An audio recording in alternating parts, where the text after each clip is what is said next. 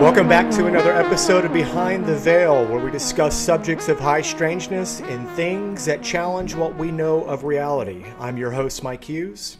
And I'm your co-host, Christian Julian. And today we're going to be speaking about owl synchronicities and UFO abductees. Yes, that's right. And in today's episode, we had the pleasure of speaking with Mike Clelland. Mike is the author of the acclaimed book, The Messengers, a captivating research novel that delves into the profound connections between owl sightings, synchronicities, ancient archetypes, dreams, personal transformation, and even death. His work unravels the role of owls in mythic legends of our past and sheds light on their pivotal presence in the lives of those who have encountered UFO phenomenon. With deep insights and thought-provoking narratives, Mike Clelland has become a respected figure in the realm of unexplained phenomenon. Let's welcome Mike Clelland to the show. Mike, thanks for joining us. It's my honor. It's my honor. Thank you. And let's just kind of get right into it. You know, what really sparked your interest in connecting these dots between owl sightings, synchronicities, and UFO abductees? I had a set of personal experiences in 2006 that brought the issues right up to the forefront. And after that, I started writing about them, writing about owls in particular. And in doing so, I put it on my blog, owls in their connection to UFOs. I put it on my blog, and what happened was, this was around 2009 or so when I really started to address this stuff. And what happened was, I became, if you Googled UFOs and owls, I was the first thing to show up on the feed, and then about the next 15 things under that, and that has not changed over. You could do it right now. You could Google me and look me. Oh, excuse me. You could just Google. You don't have to Google me. You can Google UFO owls. I'm the first thing that comes up, and so anyone anywhere in the world who has experience with a UFO and an owl, they're gonna find me in about 2 mouse clicks. So I'm right. So if you're like, you have some event, you see an owl, the owl flies off, a flying saucer goes over your head, you're going to say like, whoa, what just happened? Anyone anywhere in the world can find me in about 2 mouse clicks. At the top of my site, it says, I want to hear your stories. And I have been flooded with stories. I cannot keep up with them. In fact, just today, it was just ping, ping, ping. I got a bunch today. I can answer some of them. I wish I could answer all of them. And these oftentimes are very, very heartfelt stories. And I, how to say this? So in the big totality of the UFO lore, right? So there's like, you can't see, my arms are way far apart right now. So I'm trying to describe like this huge topic. And within that topic, like people who have done this, they'll say, oh yeah, the owl thing. Yeah, that shows up. And there's this thin little sliver of what seems to be just a tiny part of this big overall subject.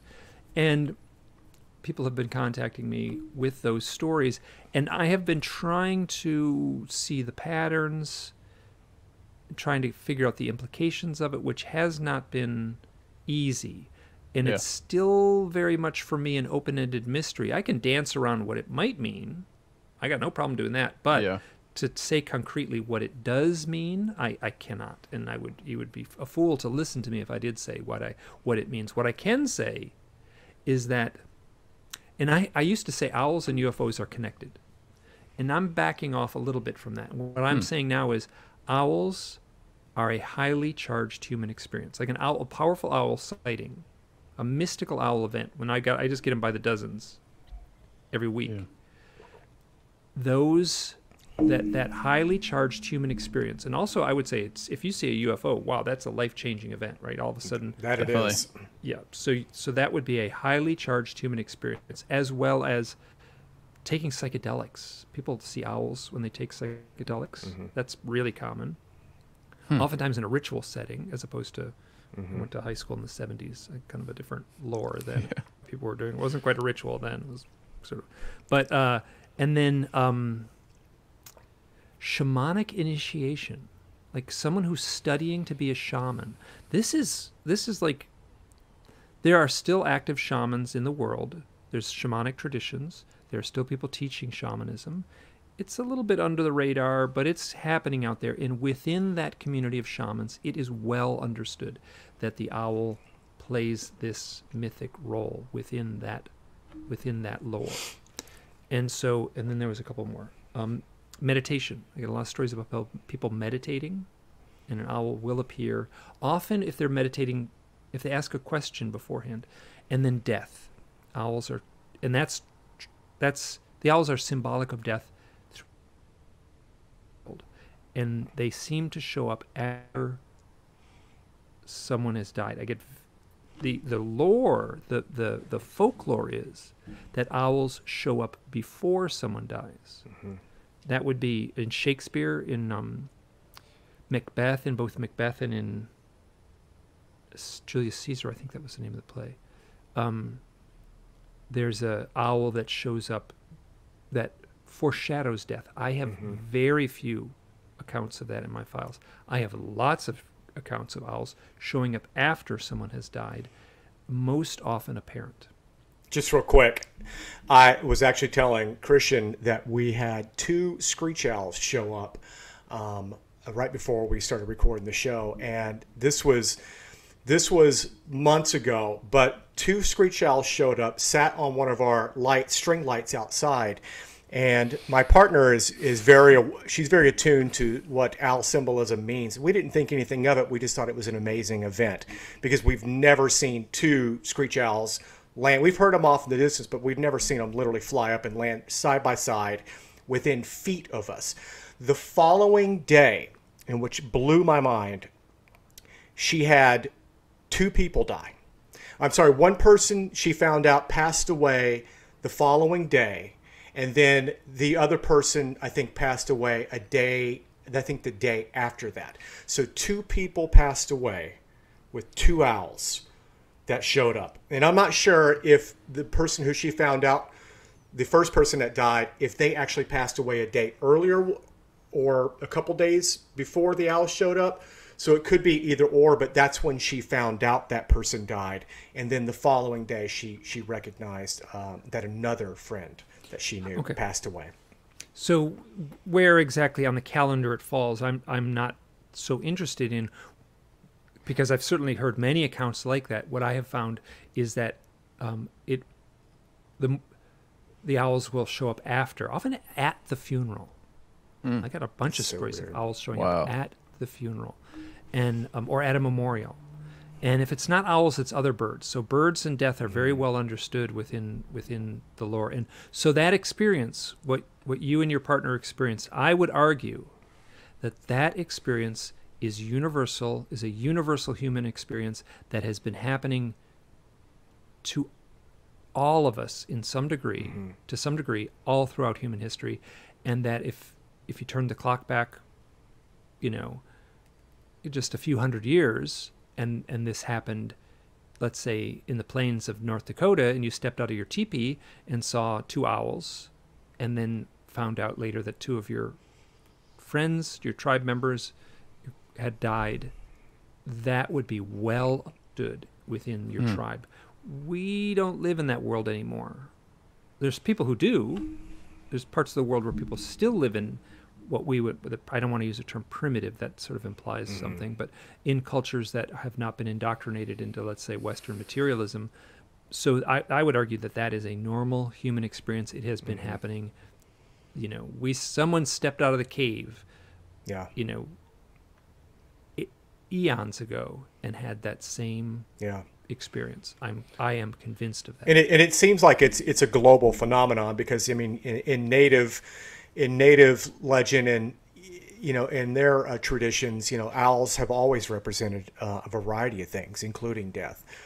What do you know about that? Well, so it's the Southwest Indians, like in Utah and Nevada and in the Pueblo Indians. There's a very dark, ominous lore to owls. So I spoke to a Navajo man, and I've tried to follow up on this, and I haven't been able to. But he said in his language, the owl is the same word as sinister. It's really dark.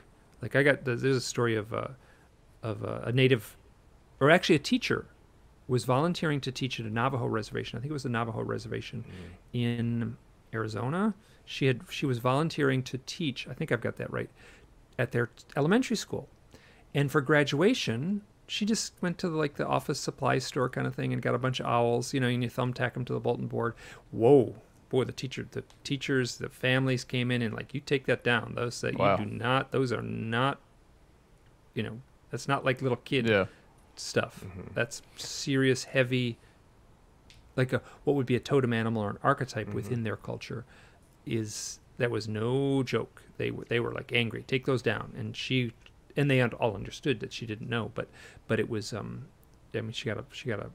she learned her lesson quickly there. Yeah, A lot of passion behind it. And you mentioned that these symbols they have high energy. What does that really mean? Like these topics or conversations? Something has more. Oh, go on. Is it I didn't mean to interrupt you. Is it more like a spiritual energy we're talking about, or are you just talking about like a mentality? When I say highly charged human event? Highly charged, yes, sorry. So that's a catchphrase I use to say, because yes, owls do show up around the time of UFOs. And then I very quickly started collecting owl stories. Didn't have anything to do with UFOs, but they had everything to do with the mood or flavor of. So you said spirituality. This is a tough one. We're living in a world of materialists, and you use the word spirituality in your studies. They're gonna be. They can just see the hackles going up. But I will say yes, 100% a spiritual aspect. So the questions I ask, people come to me with their stories, and they ask, they tell a story, whether it's an owl and UFO, or it's an owl related to someone who's died recently, or it's an owl in relationship to a powerful event in their life, like shamanic initiation or like a psychedelic trip. I would ask, or meditation. I got a lot of meditation stories. I would ask, what was going on in your life before the event? What changed after the event? And so I talk sometimes at conferences, and I have a slideshow, like a PowerPoint show. And one of the slides is people say, I saw this UFO, I saw this owl. I could tell you some stories, but I'll tell you one. This guy Derek got a hold of me, and this is very early on in my studies, and one of the first real so he's camping in the desert in Arizona. He's with some friends. He's from the East Coast. He never camped in the desert. So he's this totally mind-blowing experience. A lot of stars at night in the desert, and him and his friend are looking up at the stars, and they notice there's an owl on a cactus looking down at them. Wow. They didn't see it fly in, and they both feel the same thing. They're like, whoa, that's intense, that's spooky, and they both felt this ominous presence. Oh, and that's normal. People see an owl on their fence in the backyard. It doesn't have anything to do with anything, and they say, ooh, that's an ominous looking animal, which it is. So it really is. Everyone says it. Oh, everyone says it. Some of the little owls are super cute, but the big ones tend to be really in appearance. So the owl flies off. Moments later, a triangle-shaped craft totally silently flies over where they were lying. And they see it. I'm going to use the term UFO. It was unidentified. It flies down the canyon. And this fellow, Derek, I sat with him, and he struggled to describe. He said, this thing hugged the landscape.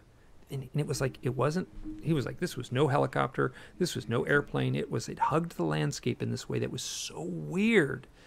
And then he kind of talked about his life afterwards. He said, I started having dreams, I started change my, things. And he just kind of dropped this little hint. He said, I had a spiritual awakening in the afternoon. Wow. It's like, what? Yeah. He had a spiritual awakening, and that was early on. And I'm not talking about the big totality of all UFO events. I'm talking about the owl in UFO events, a sliver within the big picture. It is, people have a spiritual awakening in connection with UFO contact. So I just said synchronicity. So I said earlier, I speak at these conferences. I have a slide. It says big letters, spiritual awakening, and I stand on stage and I say, well, people report a spiritual awakening. I click the thing, and I'm like, that's a bold claim to make. right? So I'm like, well, I have it in my files, and I was kind of insecure, and I'm going to go up and talk to these people. I feel like I got to project the correct information. I could kind of step back and say, some people say that, or it's often. And then, so as I'm thinking, I am like getting ready to go on stage, and I'm thinking, do I take the slide out? It's easy, right? You've got your laptop, you just push a button, you take the slide out. I was like, I should take the slide out. A guy comes up to me and says, Mike, let's talk before you leave this conference. I got an owl and UFO story. It's really, really intense. I had a spiritual awakening right after it happened. And I'm like, okay, I guess I'm leaving it in. So yeah. That kind of thing is normal for me at this point. That kind of, and I'm really open to it. And I have trusted those kinds of synchronistic events. Yeah, I had never really heard the correlation between owls and UFOs, except for a movie that I saw a couple years back called The Fourth Kind. Have you ever seen that movie at all? Yep. Oh yeah. What do you kind of think of that? Do you think it? So the movie The Fourth Kind came out in 2009, and it's kind of a low budget horror film. Yeah. And it's there for, it's meant to be spooky, and it's got, like moments where you jump and stuff like that. But it claimed that this was based on a real event in a town in Alaska. I think it was in Anchorage? No, it wasn't in Anchorage. It was the capital. I'm drawing a total blank on the capital of Anchorage, or the capital of Alaska right now. But anyway, it supposedly took place in the capital of Alaska, and then it was based on real events. And they even had some things where it was side by side what looked like archival footage of someone in hypnosis, and then it was side by side with the actor being hypnotized.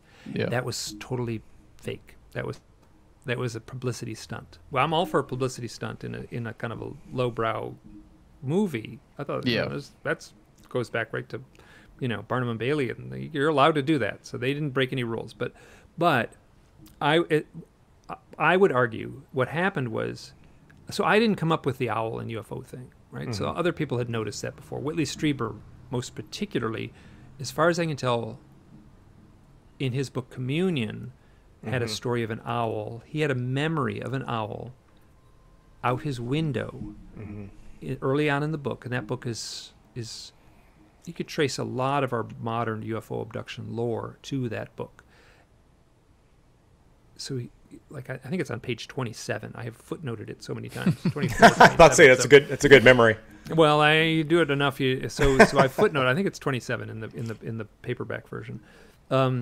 So he had an experience that night where he felt like he was taken by aliens on board a craft, or on board. He never said craft. He was into some other realm, but his memory was that there was an owl on the windowsill. Now this was Christmas Day. That was the night of Christmas Day. So that was the night of December 25th. The next morning, December 26th, he wakes up. He tells his wife, like, wow, I had this weird experience last night. And there was an owl on the windowsill. I saw it last night. There was an owl looking in from the windowsill. And he had a clear memory of it. They went up to the windowsill, and there was fresh snow, or snow that had been there for a few days. So it wasn't fresh. And then there were no footprints in the snow or on the roof line, just out past where there should, if there had been an owl on that windowsill, there would have been footprints. Footprints. Yeah. So there's this mystical aspect. Like, what did he see? Where did that memory come from? So that moment was the first point in pop culture where, in a nonfiction book, owls and UFO contact were tied together. That's only like 1987 when that book came out. That's not that long ago. Yeah. So I would argue that the people who wrote the script for The Fourth Kind tapped into that. And then since then, it shows up in all kinds of other books. Dr. John Mack, who was a professor from Harvard, wrote a book called Passport to the Cosmos, and he addresses owls in that book. And I know that Bud Hopkins addressed owls in later books. He addressed other animals first that show up in connection with UFOs. One of them would be deer. Deer and owls are the top two, and then below that, there's a bunch of other animals that seem to show up. But deer and owl are top on the list. I've never heard the deer aspect. That's an interesting one. It's all over it. Yeah. One thing I think is interesting is like kind of listening to a couple podcasts and stuff you've been on is you know, they kind of add like a horror aspect to that relationship, but you kind of speak about it as more of a peaceful or a positive experience in a way. And I thought that was kind of interesting, just kind of that difference between the two. So, maybe peaceful is not the right word, but so I would say, so what happened was I started collecting these stories. Again, I'm not looking at the big totality. I'm looking at this little sliver. And what I found is that Gary stories. Certainly got some stories where people's lives felt like they came unraveled. I certainly talked to a lot of people who are just like traumatized from the fear and the unknown of it. Yeah. Like that's there. And I tell those stories in the book, and I don't want to belittle those stories. I don't want to ignore those stories, right?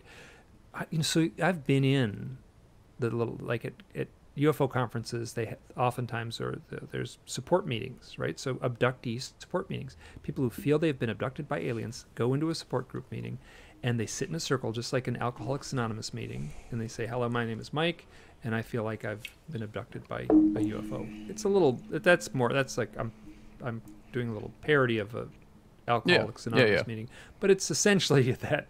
And wow, have I seen like someone says, "Oh, they're my space brothers," and then the person who's like sitting next to him, like, "They ain't my space brothers." Nuh-uh. They're like, like they're mad. They're like, I mean, it's. I mean, so you get a fluctuation. Yeah. Ooh.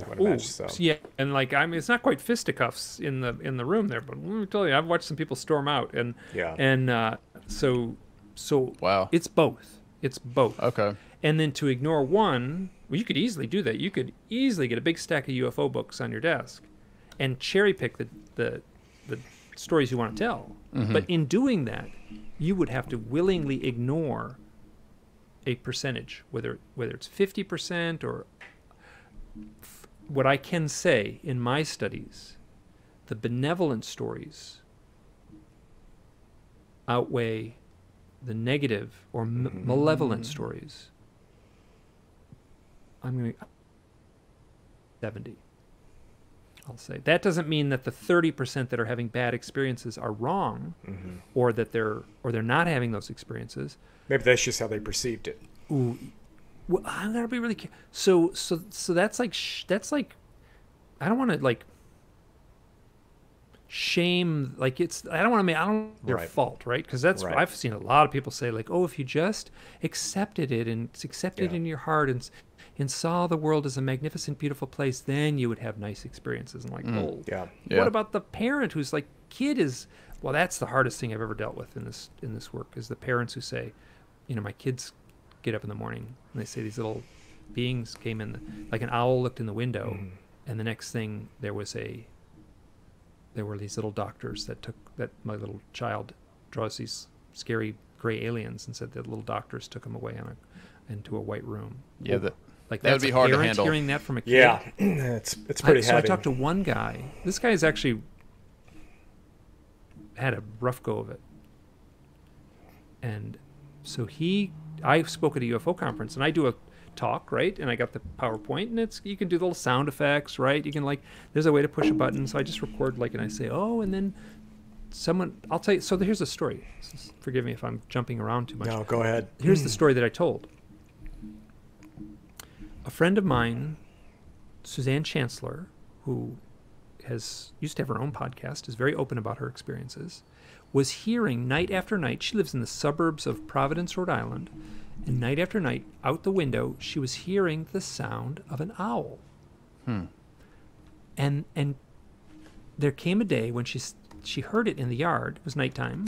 She said, "I'm going to record it for me." She said, "I'm going to record this for Mike." So she went out with her phone. She's got a little app on the phone that you can do a voice memo. So she was going to record it. Yeah. And it's an apple tree right between her yard and her neighbor's yard. So she's walking up to the apple tree, and she can hear the owl in the apple tree.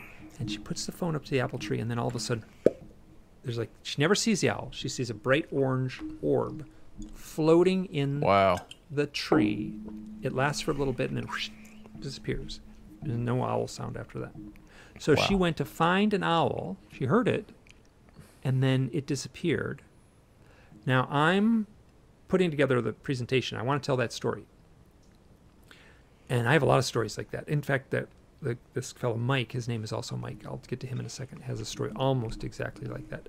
So I am trying to put the little audio file, like it should just drag and drop right into the PowerPoint presentation, right? There's a way to do it. And it wasn't working. I couldn't. I couldn't transfer it. I couldn't get it off the website. Like it was an MP3, but I couldn't download it off the website. And I stayed up late, and I had to go to the conference the next morning. It was a long drive. I was in upstate New York. The conference was in Maine, and I was so frustrated. And I just went to bed, and I'm like, screw it. Like, I'm not doing it. Like, they don't get a sound effect. Yeah. It was the sound of a eastern screech owl, which makes a super defined noise. Oh yeah, they do. So it sounds like I say it sounds like a Barbie horse, like a horse that Barbie they would make ride.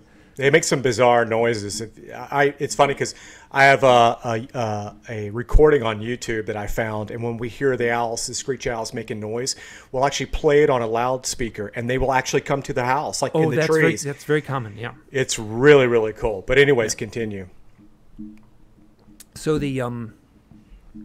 I have the little sound effect, and I couldn't load up, so I went to bed, frustrated. Had to get up early the next morning to do this long drive.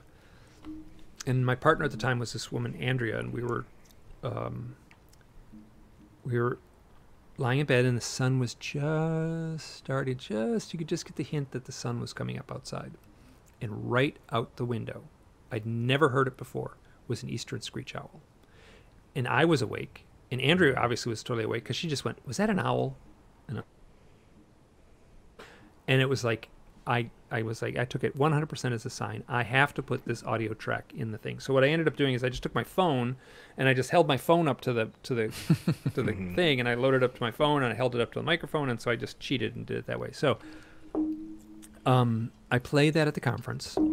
This guy named Mike comes up to me after I give my talk. There's a point, and I say, and then Suzanne walked up to the tree, and she could hear the sound of the eastern screech owl, and I push a button, and it makes a woo, boo, little sound effect.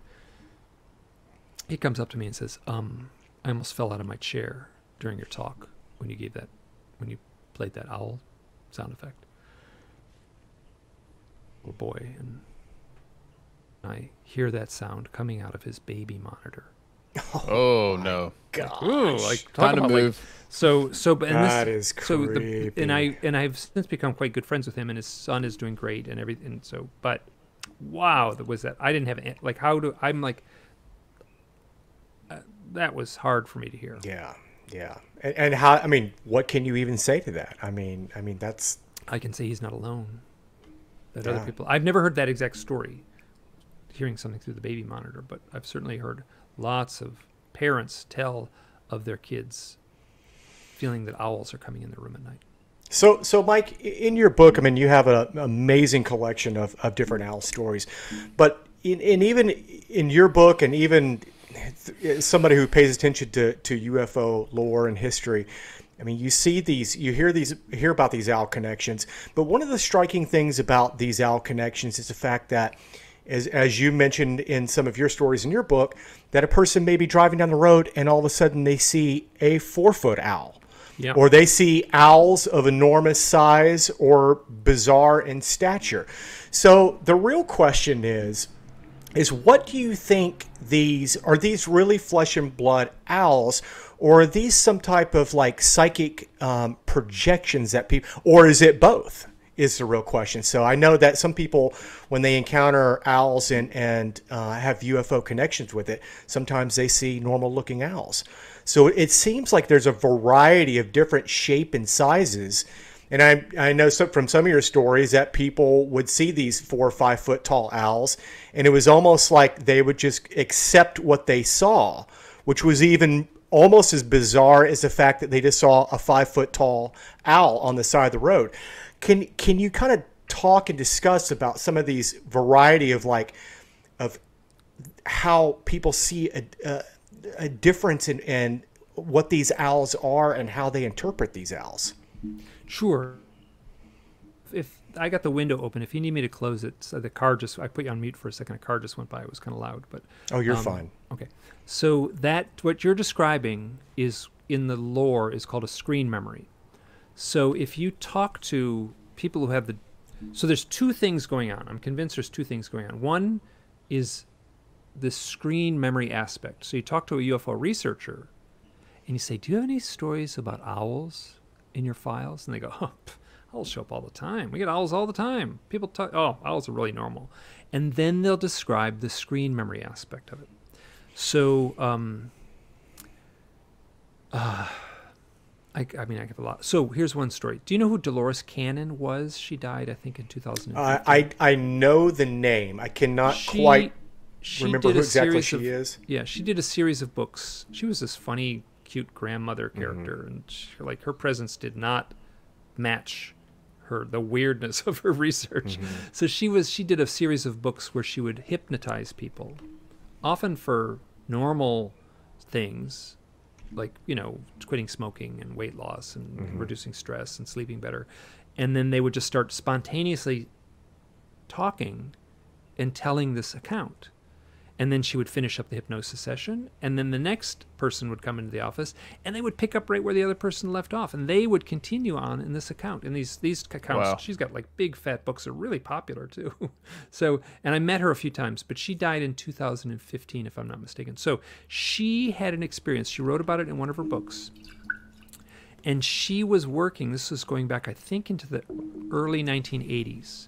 And she was doing straight family therapy, right? She was working with she was a clinician, she was a trained hypnotherapist. She was using hypnosis for normal, what we would call normal things, minimizing stress and weight loss and quitting smoking, that kind of stuff.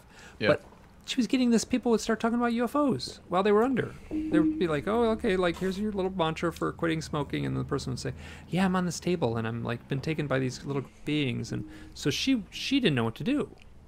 And that's, so there was a point she was talking, they had a monthly meeting with the people at their clinic. And she sat with the people, her coworkers, and she said, this stuff is showing up in my work and I got to decide, do I follow this? Or do I ignore it? Like, I got to decide whether I follow it or ignore it. That night she drives home and she was living in Arkansas. She's on a country road in Arkansas. And she sees a big owl in the road. And she's driving a truck. She pulls right up to it, and she describes the owl's head looking at her over the hood of the truck. Well, let me tell you, like you can take the smallest car in the world and the biggest owl. Yeah. And that's not going to be able to look over like a big, So she's describing something that shouldn't happen. And she was just like, oh, this big owl looked in and then the owl would fly down the road, stop. And then she'd pull up to it again. And it would fly down the road and stop. Wow. And so then it led her right to the door. And the owl stopped at her door, or at her driveway. She pulled into the driveway. And then she told her son, I saw this 4.5 foot, 5 foot tall owl. It's like, Mom, there's no such thing. She later went to a museum she was on a speaking tour. This was many years later. And this was in the Natural History Museum of London. And there was a big glass case, and it had every size owl. It was a big, long thing, took up a long hallway, and she walked along and looked at every single owl. None of them looked like what she saw. And she was like, I don't think that was an owl I saw that night. So what she is describing is the screen memory aspect of it, where the implication is, I don't know what's true and what's not, but the implication is that these beings either use technology, like they push a button, or they use psychic means. They just kind of psychically zap the observer. So the witness then thinks that that they're looking at an owl as opposed to a gray alien. The questions I ask people in my studies when they come with me with these stories, there's a handful of questions I try to ask everyone. 1, what was going on in your life leading up to the event? 2, what changed after the event? And so if I asked Dolores Cannon, I don't have to ask her. She wrote it in a book. It was very clear. Leading up to the event, she said, I got to decide whether I'm going to go down this weird UFO path. After the event, obviously she did. She's put out 10 books. So, and they're important in the lore, and they are highly spiritual books. So, so that was a long answer. I'll give you one more story here. So because I live in a big house and there's a bunch of roommates here, and I ended up here because I just I knew a friend of mine, and she's downstairs right now, and she she has one of the best stories I've ever heard about. So she was, as a 16-year-old girl, she was working as 19. She was 19. As a 19-year-old girl, she was working at a summer camp for girls, and she was in the backcountry camping with the girls, and there was like one set of tents here, and there was another set of tents here, and there was a trail connecting the two campsites. It was just the two best campsites were the flat terrain where you could set up the campsites. She's walking on a trail between them. This is not like an organized campground in the front country. So she's like walking between the two campsites, and she turns a corner. No, let me just add that she had experiences where she very clearly knew that she had been having contact events in her life. Yeah. And they'd always happened at night. So full daylight, bright, beautiful day. She turns a corner on the path. There is a gray alien with this big bald head and the shiny black eyes and the skinny body standing right next to the path. And she looks at it, and it looks at her, and there's she's a great storyteller. This is a funny story in some ways. So, like, when people report contact with these beings, all communication is telepathic. The alien's lips don't move. Yeah. So she looks at this thing, and she hears this telepathic voice in her head go, owl, owl, owl, owl, and she watches this thing morph like into an owl. And then she sees it turn around and run into the woods. And so there's an event where seemingly this being got caught off guard, and I have a couple of stories like that in my files. That one's the most, that one's the funniest, I'll put it that way. I remember that. I remember that one in your book. Oh, I'd be freaking out. I wouldn't. People freak out. Yeah, I've talked to a lot of people. Like I get a lot of calls, like within 24 hours of an event, where people are kind of freaked out. So what do you think these interactions are for? What do you think why do you think they're happening? So are you talking about the UFO interactions or the owl as part of the interaction? I guess. Well, I guess I can't answer either of them, but I can dance around and I can tell you what I might think might be going on. So yeah, I guess more the owls when people are seeing them. I mean, I know you kind of perceive these gray aliens as being in control of this imagery, but like, do you think it's just like someone randomly came across one of these entities, or do you think like there's a purpose in why they saw that? I always feel like the eyes have something to do with it. Like when you look at like a typical gray alien eyes and then owl eyes, there's always like that very piercing type of look. But that's my only real theory on it. That's what a lot of UFO researchers say. And then, but so it's the two screen memories at the top of the list are owls and deer. Deer also have big black piercing eyes, right? Well, deer, you see a deer. Deers are cute. They don't have the same ominous energy, right? You see a deer in your backyard, it's not ominous. Yeah. You see an owl in your backyard, it's like, ooh, that's got a different feel. So they're both nocturnal in a way. Deer can see them at night.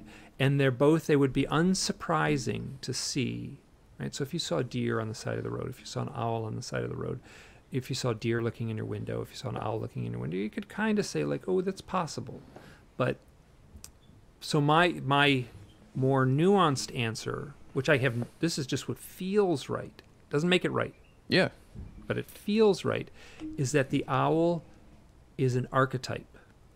And by an archetype, I mean that we are all of us, somehow in our DNA, we have an inner knowledge of what an owl means. That might be very hard to explain what the owl means, but we feel it's ingrained. Yeah, it's part just of our serpent would be the same thing. I mean, people have a natural connection. Well, lots of things, right? So like you see, you go to see Star Wars, right? You sit in the theater, and then there's Luke Skywalker up on the screen. He's fighting with his lightsaber. You're watching an adventure movie. You are seeing the archetype of the hero. You are watching the archetype of the hero. Luke Skywalker is just a character, but at a much deeper level, he is the archetype of a hero. That was done on purpose when George Lucas did the original Star Wars series. Definitely. He based it on the works of Joseph Campbell in the book The Hero with a Thousand Faces. So that's an archetype. But we can totally get immersed in the story, and we can totally get immersed in the lore of the UFO. But I would cautiously speculate that the UFO occupants are using the owl because it is an archetype that we can all tap into. So here, let me kind of talk about the mythology of the owls a little bit. Absolutely, you can. Yeah, go ahead. So anyone, anywhere in the world, recognizes that the owl can fly at night in the forest, right? They fly at night. They have these great big eyes. They fly silently. They have amazing, amazing animals. If turn like right from the dawn of man, they would have known that owls fly in the darkness. Now we live in a world where we have electric light bulbs, right? So nighttime no longer has the mythos, no longer has the lore that it once did, right? So boy, just a couple generations, my great-grandfather, wow, before the electric light, that was owls, the night meant something totally different to him when he couldn't flip a light switch or use a flashlight. Now the owl flies into the darkness. That becomes a metaphor for flying to the land of the gods, for flying to the land of the ancestors, for flying to that other realm, traveling to that other realm, passing beyond our realm into that other realm. You take that one step further, the owl would come back with a message. Mm-hmm. That's ancient lore. Mm-hmm.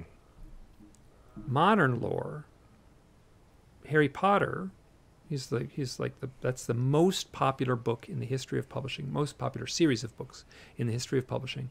And so Harry Potter has an owl that delivers the mail.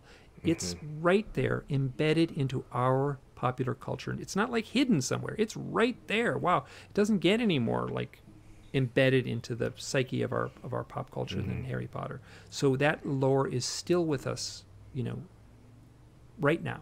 No matter how it's showing up in the form of fiction, I don't care. That's fine. That doesn't make any difference to me. But the lore, the mythos, that buried knowing is still right there, and it's just part of us. Clash of the Titans, the mechanical owl, that was my favorite one. Bubo. It's such a good. Bubo is Latin for a name of a certain species of owls. Yeah. So Athena, that was the goddess Athena, had a companion little owl. So she's the goddess of wisdom, and so that's where you get the wise owl. That's where you get the owl with the graduation cap that you can't put on the wall in elementary schools in Indian reservations in Arizona. So the wise owl comes straight from goddess Athena. Let's talk about some of the, if you can just talk about some of the personal connections that you have, like some of your owl stories. What profound connections have you had, or moments where you've encountered owls, and has it had any type of like transformation on you? I mean, this work itself has clearly had to have had some type of impact on how you view reality. What sightings and encounters have you had that's been very personal?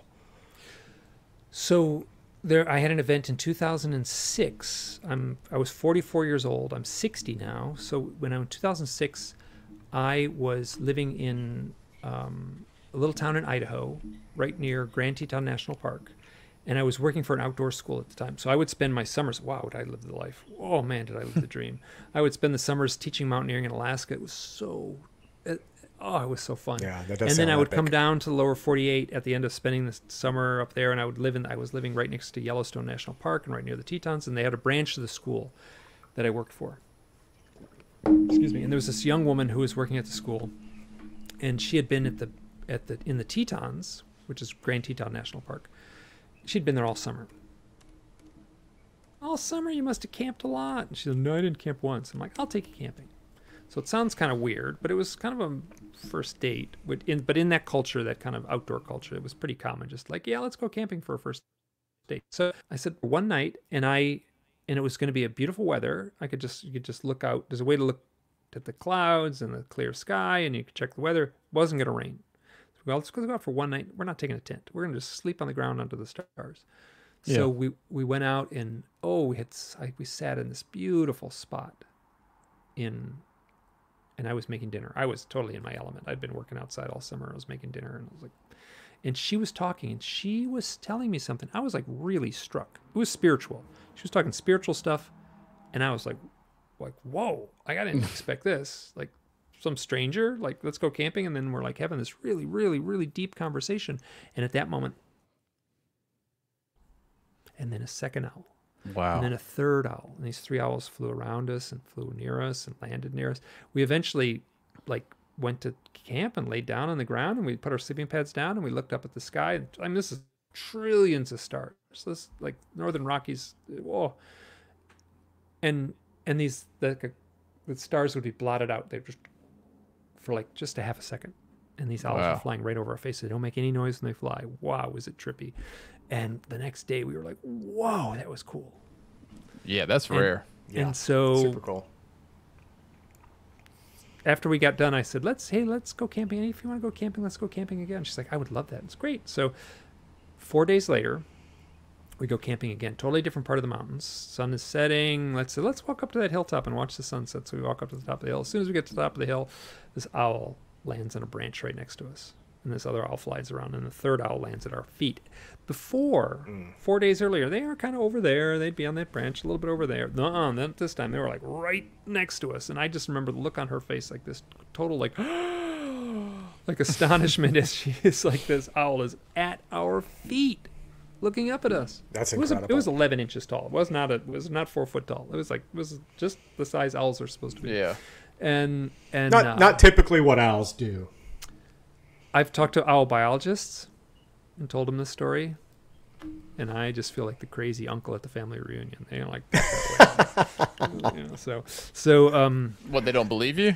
They didn't believe me. He did not believe me. I mean, it's not typical for a wild owl to do that, but it's clearly, I mean, when you have something of that caliber happening, I mean, there's something to it. So I didn't say it at the time, and I'm saying it now. And I've told this story many times, so I'm comfortable saying this. But wow, this was like, we were looking at those 2 nights, 4 days apart, same person, different part of the mountains. I'm convinced they're the same 3 owls.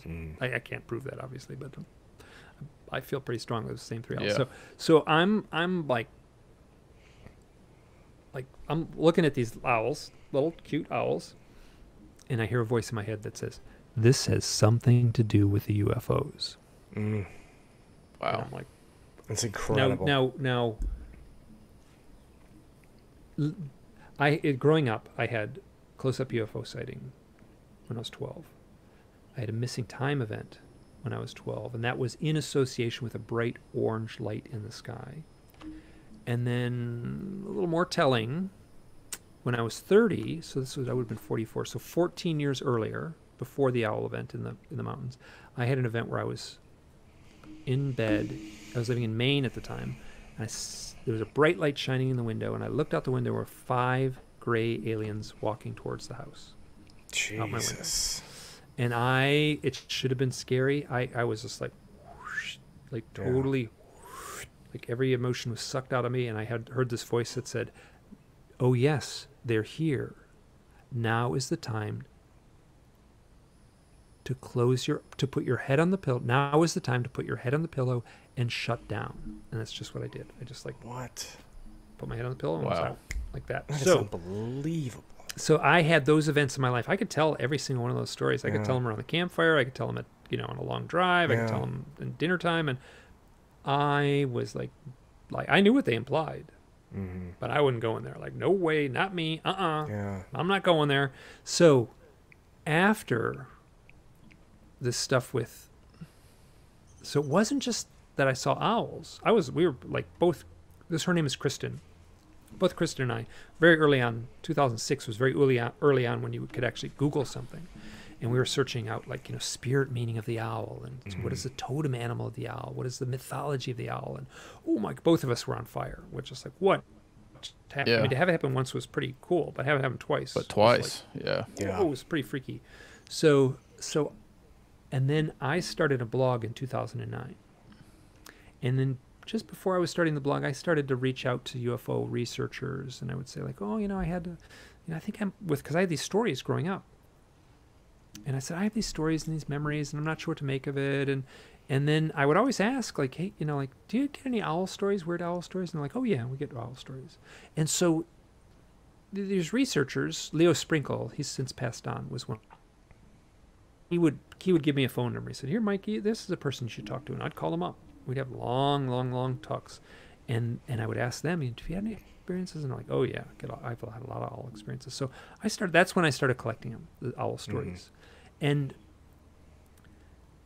I put up the story I told about camping with Kristen, the owls. I put that on my blog. And after I put it on my blog, I started my blog was initially just about synchronicities. Didn't even cross my mind that I was going to go down the UFO rabbit hole. Yeah. It was only about synchronicities. I got a lot of them. I got a lot of fun. They're fun stories. They make a perfect blog post. But I wrote it in the story. Kristen was talking about something really touching, spiritual.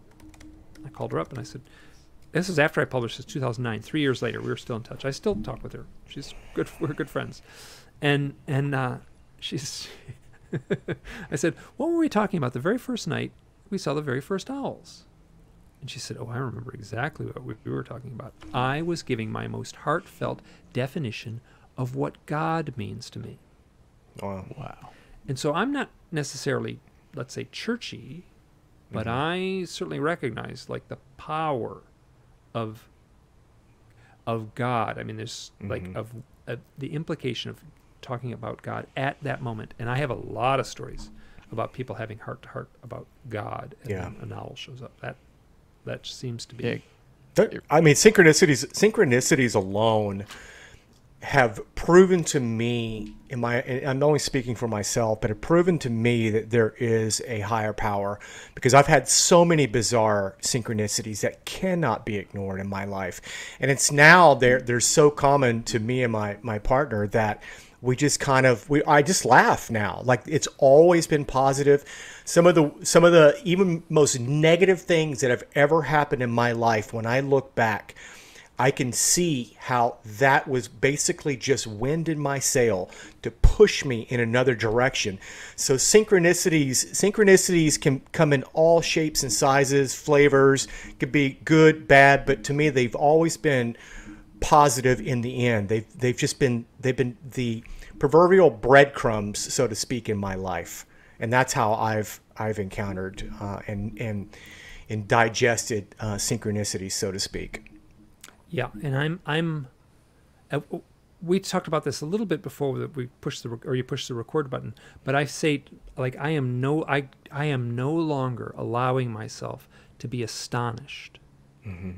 Because astonishment is like, to me, that's like adrenaline pumping through your body. That's unhealthy if it happens too much. I give myself permission to be in awe. Yeah, like I am in awe. And that's a different emotional state than astonishment. So I am in awe. I would agree with that. And someone contacted me at a UFO conference. I was going to a lot of UFO conferences for a while. It was really helpful.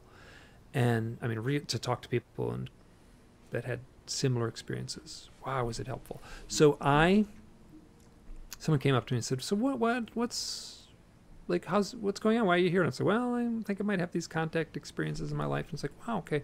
And so how has your life changed? And I'm like, and I thought about it and I said, I now live in a magical universe. And I really believe that. I really feel that. That's very well put. Very well put. And just for some clarification, when you saw these owls, you heard this voice. Did that remind you of the experiences you had when you were young, or do you remember them and kind of grew up with them and just kind of try to forget about them or not think too much about them? Or did that voice kind of snap you back to those experiences? So I always knew about those experiences. Okay, they were always there. They were always part of me. A couple little details were kind of a little, like, I feel like I've put the puzzle pieces together better now, but they were always there. So what had happened is that there was like kind of a little, like, in the back of my mind, I was like, I got to look into this someday. I'm going to have to look into this someday, but not yet. Like I'm not. Oh, I'm not. No, not yet. Yeah. So it's like so. There's this kind of like the way I describe it is, you know, when you like put the tea kettle on, like before it whistles, even before the noise comes out. There's like this. You're like in the kitchen. You know that the tea kettle's just about to, you know, and that's what it felt like. My life felt like that. It's like I got to look into this. I don't want to. I'm gonna have to look into this someday. I had the owl experience.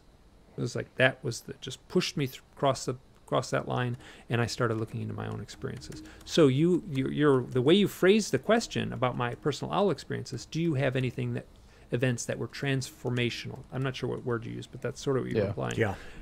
My life was going along one way. Wow, did I have the dream life? You know, like camping in Alaska and just like, and then I had this experience in 2006 where I saw real owls, like little owls, real owls. Heard a voice in my head. There was no UFO, except in the message in my mind. This has something to do with UFOs. I tell you, I am not exaggerating. My life, like, just made a hard right turn. Nothing was the same after that. Wow. Yeah. So, and in the same thing where you were talking about the synchronicity, but this is like, this feels more than a synchronicity. This feels like almost like a preordained moment. I mean, it was powerful, but it feels like in the, how to say this, there's like if I take a few steps back and look at my story, my life story as a novel, I would say like, oh, this had to happen. Like the scriptwriter of my novel had to put this event in, or I never would have followed up and looked into these things. Absolutely. What did that like experience change about you? Like, did it change just your like your outlook on life, or like your spirituality, or all of it? Yeah. All of it. And then also my career, like actually, you know, so there's a point when you're like, to teach camping, you get up to about, I was 44, and there's a point when it's like, it's time to move on and time to do something else. And I was clinging to that. I wanted to work there forever. That was unrealistic. And so my life changed, my career changed, my output changed. I started writing books. I started, a bunch of old friends kind of fell by the wayside. A bunch of wonderful new friends showed up to replace them. So yeah, everything changed. Everything changed. I moved. Generally, it was a positive experience. I would not trade the life I have now. Yeah. For the life I have. That's now. awesome. I'm glad I had that life. Ooh, it was fun. Yeah. But I feel like a more mature person. You know what happened? So that happened in 2006, and between 2006 and about 2013. That's 7 years. I feel like I spent those 7 years obsessively researching owls. Well, not so much researching, I'd say collecting data. I wasn't so much researching, I was collecting data. And then I feel like I spent 95% of my waking hours wondering if I had gone insane. It wasn't the UFOs. There was a couple events that were kind of telling, but not many. What was happening is the synchronicities were of such an unrelenting magnitude. It just felt like I couldn't get up in the morning without like some like mind-blowing synchronicity hitting me over the head. And then a bigger, more strange synchronicity would come the next day. And my sanity was in jeopardy. And so like I almost had to go through that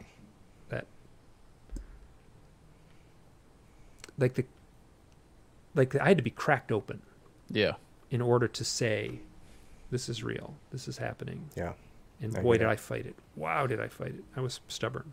Yeah, I heard you like to kind of talk about a little bit putting energy into these kind of topics and how that can kind of reciprocate back to your life. And like, how did you kind of regulate that relationship with this kind of topic and these synchronicities that were happening in your life? Well, one was I formally decided I cannot be astonished anymore. Yeah. And that took a long time. That was like a 7-year process. You know what I did early on in this thing? Actually, I was having so many owls synchronicity. I was seeing so many owls at a certain point, like I lived in a place right around the Grand Teton National Park. There are a lot of owls. So, but still, I went into the woods all alone one day, and I kind of said, like, I kind of spoke to the universe, and I said, I basically prayed. I said, it's not working. Whatever you're doing, it's not working.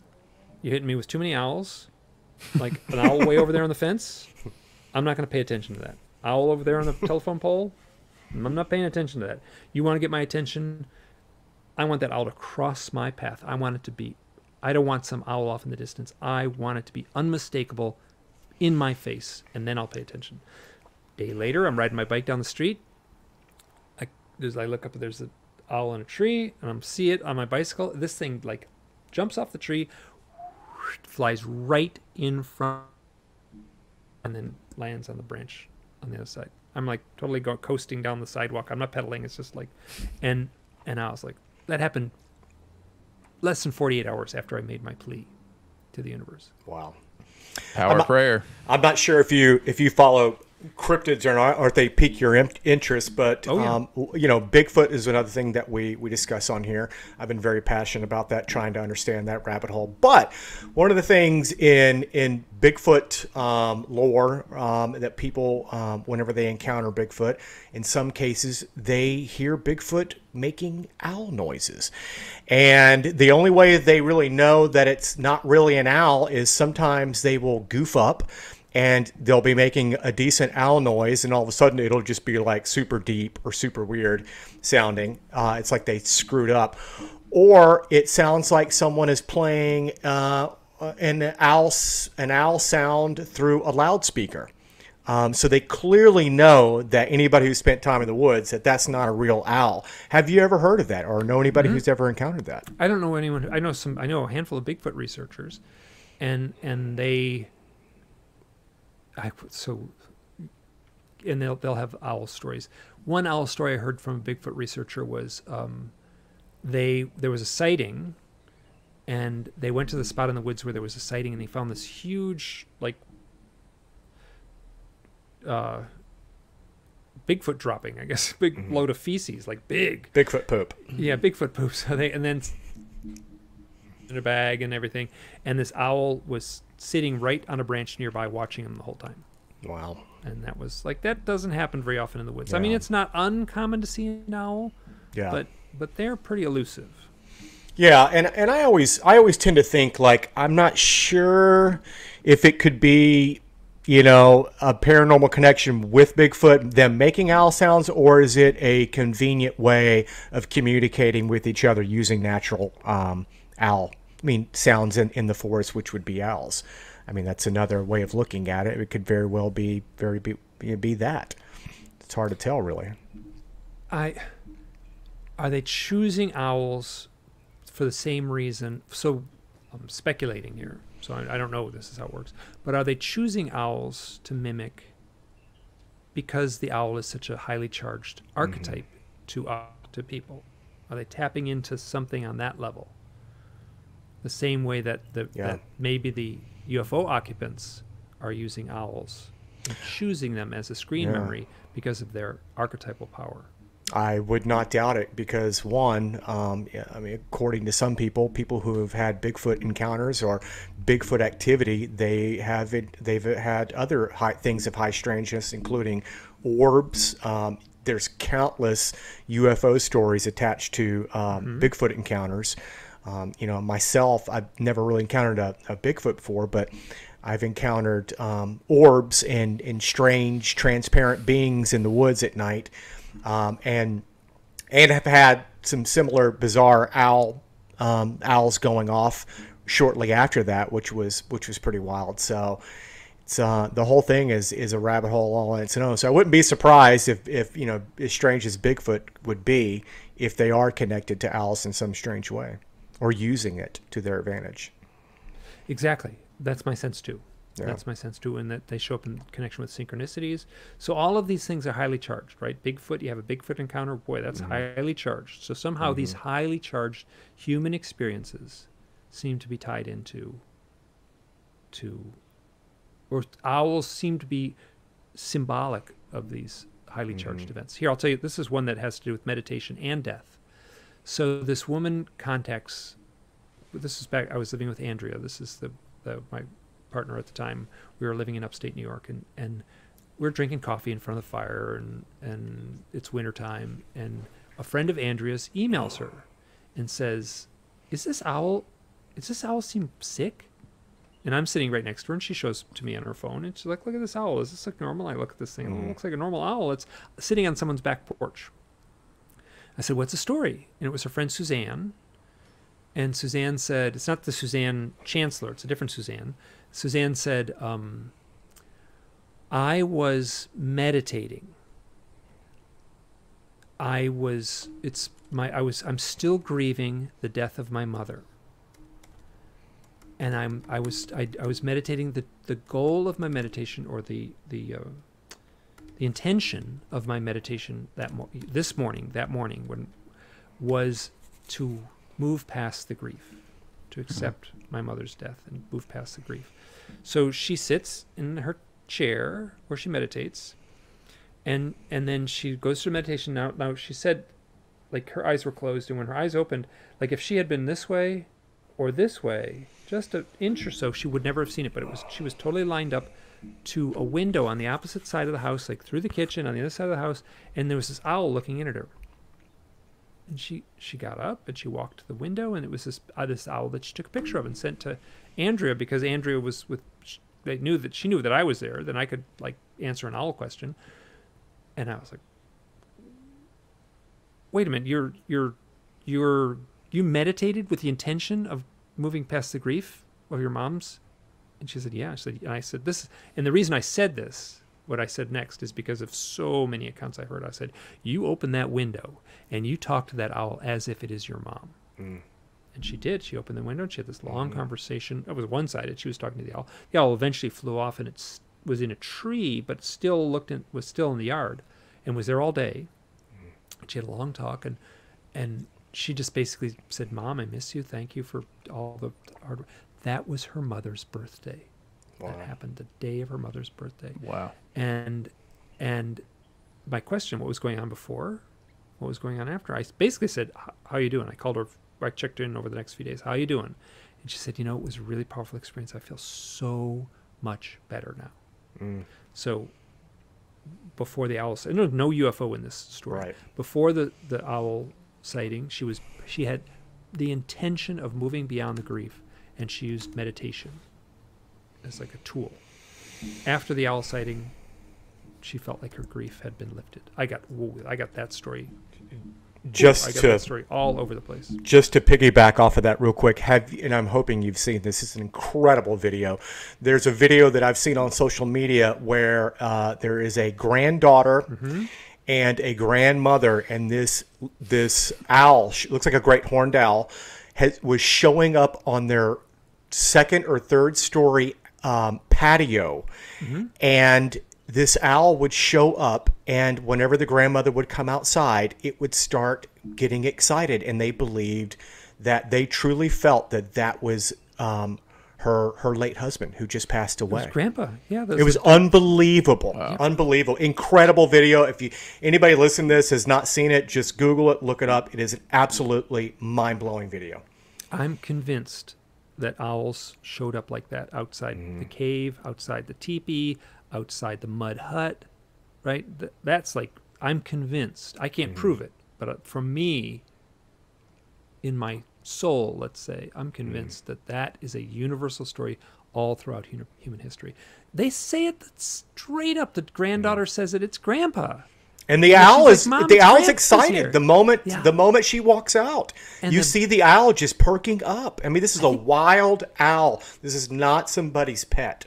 And I think the grandmother was 100 years old. I think that's right. Or so, she was close to 100. I think she was. And yes, super heartwarming.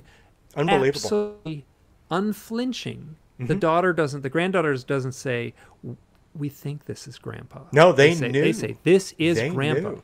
And this owl is only feet away from them. Yeah. I mean, you do not have a wild owl show up day after day. And it wasn't showing up every single day. I think it showed up a variety of different times. But the possibility of something like that happening, I mean, you probably have better chances of winning the lottery 2 or 3 times. Mm-hmm. So here's another story that says there's no UFO in this story. This reporter gets a hold of me, and she says, there was a civic leader in this town, in a big town. I don't want like a big city. Everyone I don't want to give the name of the town, but and then the civic leader had died, and they were having a public memorial in the park in the middle of town. And it's at nighttime, and this barn owl lands on a lamppost. And nobody had to explain it to him. Nobody had to organize it. Everyone just stood in line and waited in line facing the lamppost. And the first person in the line would look up at the owl. Let's just say the guy's name was John. Yeah. And they say, John, you were a great friend. I'm so honored to have known you. It's just like it's a joy that we could share all these years together. Thank you so much for being my friend. And he would step aside. The next person would just talk to this owl. The owl sat and waited till everyone talked, and then flew off. Wow. Those experiences could be so helpful for people, you know. Yeah, absolutely. Remarkably healing. Remarkably healing. I'm just like, I got stories where like somebody's dad dies of a heart attack. At the hospital, he's dead on arrival at the hospital. He walks out of the hospital that night. The sliding doors open up. There's an owl standing on the sidewalk facing him, and he stands there and says, "Dad, you're a great dad. Thank you for all you did." I'm convinced it's universal. It's a universal experience. And it's not, and there's other birds too. I've heard robins and hummingbirds and sparrows and stuff like that. But owls. Right after my partner's mother died, she went to a psychic shortly after, and the psychic said that your mother appears as an osprey. That's the form that she would visit her in. So I found that to be very profound as well. Wow. Yeah. So I know I live in this material world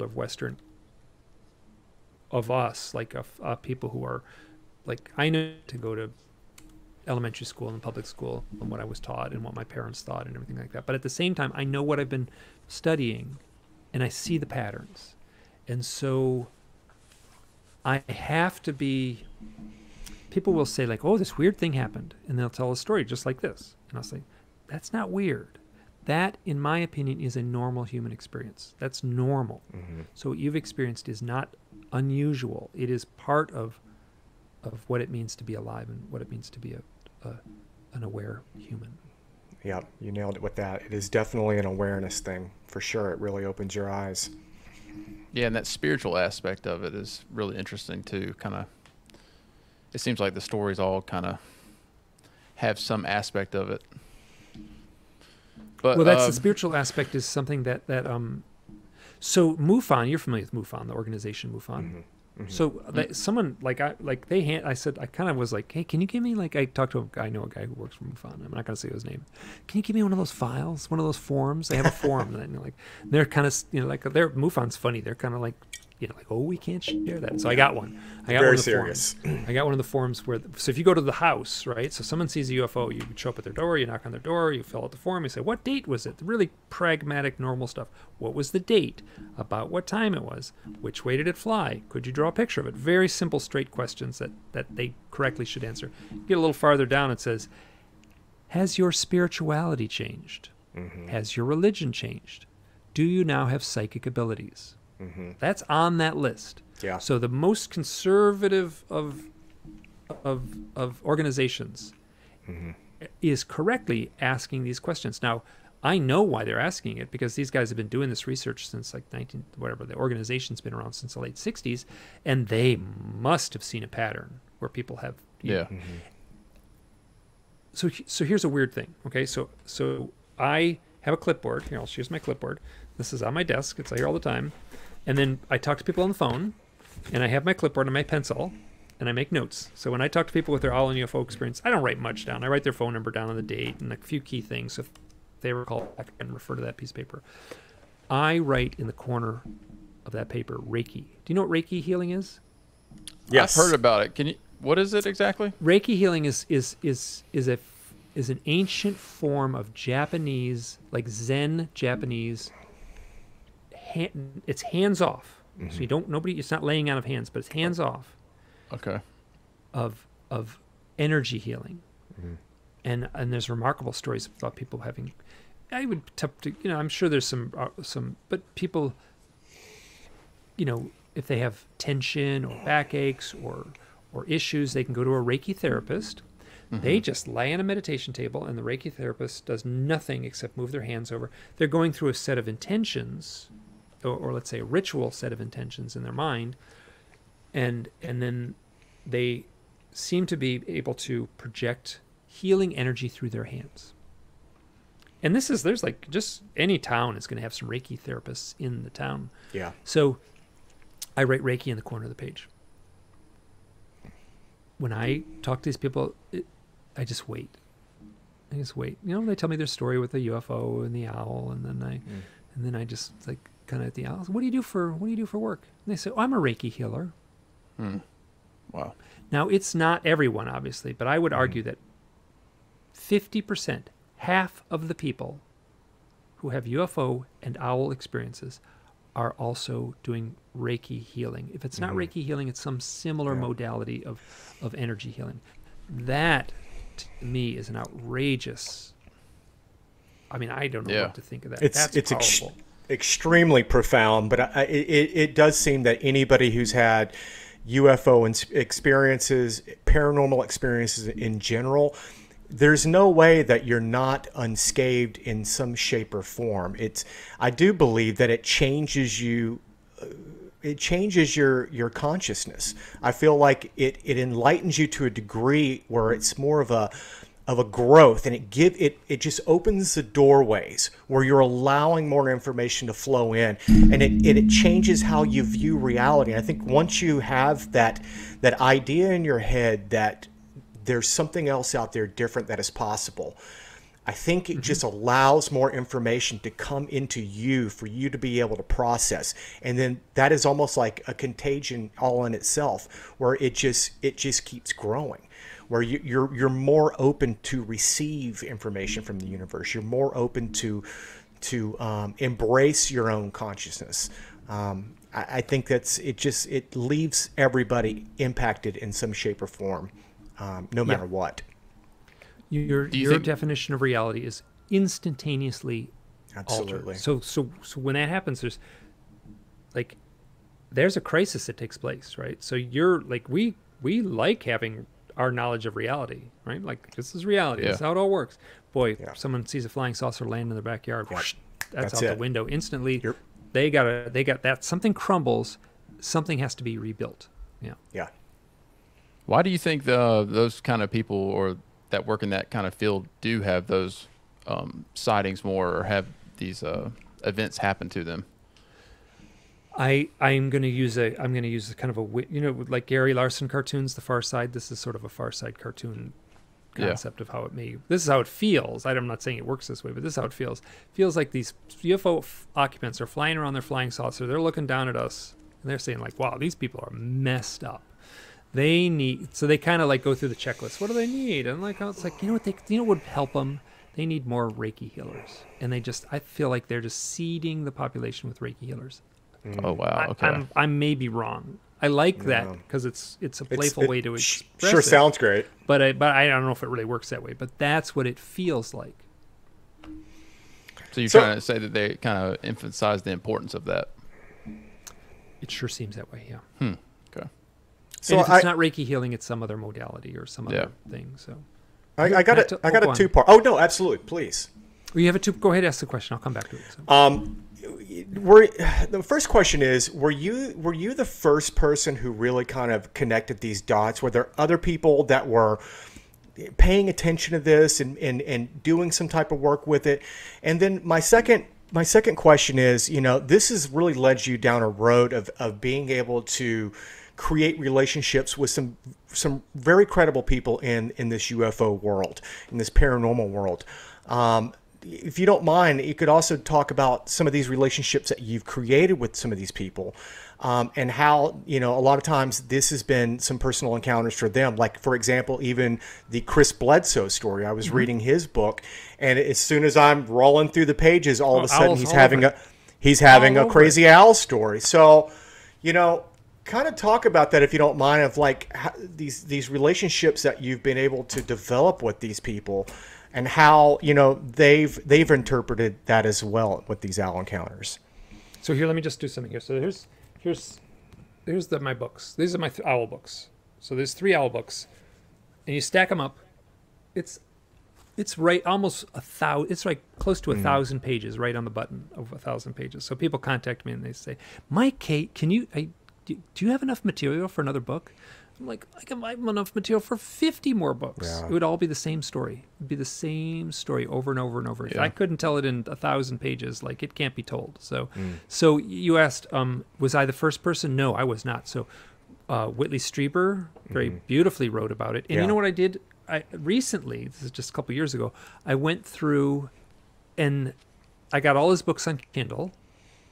He had some sale and they were all cheap, so I had some of them and I got them all on Kindle, and I just searched all of them for the word owl. Whitley Strieber's books. He's written a lot of books, and I searched the word owl, and then there were books that I had read before I got into this owl thing, and he's a beautiful writer. He spells it out succinctly, gets right to the point, talks about the mystical connection between UFO contact and owls beautifully. Does it beautifully. I printed it out. It's like 4 pages. He said everything I've said in 1,000 pages. He said it in 4. And I'm being a little bit. But what I did, when I can say what I did was I went obsessively crazy. I threw myself into it and said, right. And part of the reason is that. So the owl is one. I keep on doing this thing. Here's the big thing. Here's the little thread, and I just pulled on that little thread of owls. Here's this UFO subject. Let me just pull that little thread of owls and see what appears. And every time I'd pull it, it would be like, wow, that is a beautiful story. Like, ooh, this has got a mystique to it. What I can say is that the owl and UFO in connection, the stories that are emerging are exactly the kind of, I almost want to use the term campfire story. You know what that means? That just implies, oh, it's a campfire story. It's just spooky enough. And so I was always drawn to those stories. Now I'm 60 years old, and I just open my email inbox every morning, and I get a bunch of them. And I feel really fortunate. So I would drop this instantly if it didn't prove fruitful. It's continually fruitful, the owl thing. You asked one more question in that, and it was... It was, being that you're in this line of work, obviously there's these major, UFO characters that have had owl encounters. How have you been able to develop relationships with these people, and where is it taking you? Being able to network with these people and even kind of dive deeper into it. Well, Chris Bledsoe is a perfect example. Yeah. Chris, where you're in the South? I can't remember. Florida. Yeah. Florida. Okay, Florida. So he's in North Carolina. So my sister lives in North Carolina. My mother was at a assisted living facility in North Carolina. So I was in North Carolina a lot as my mother was.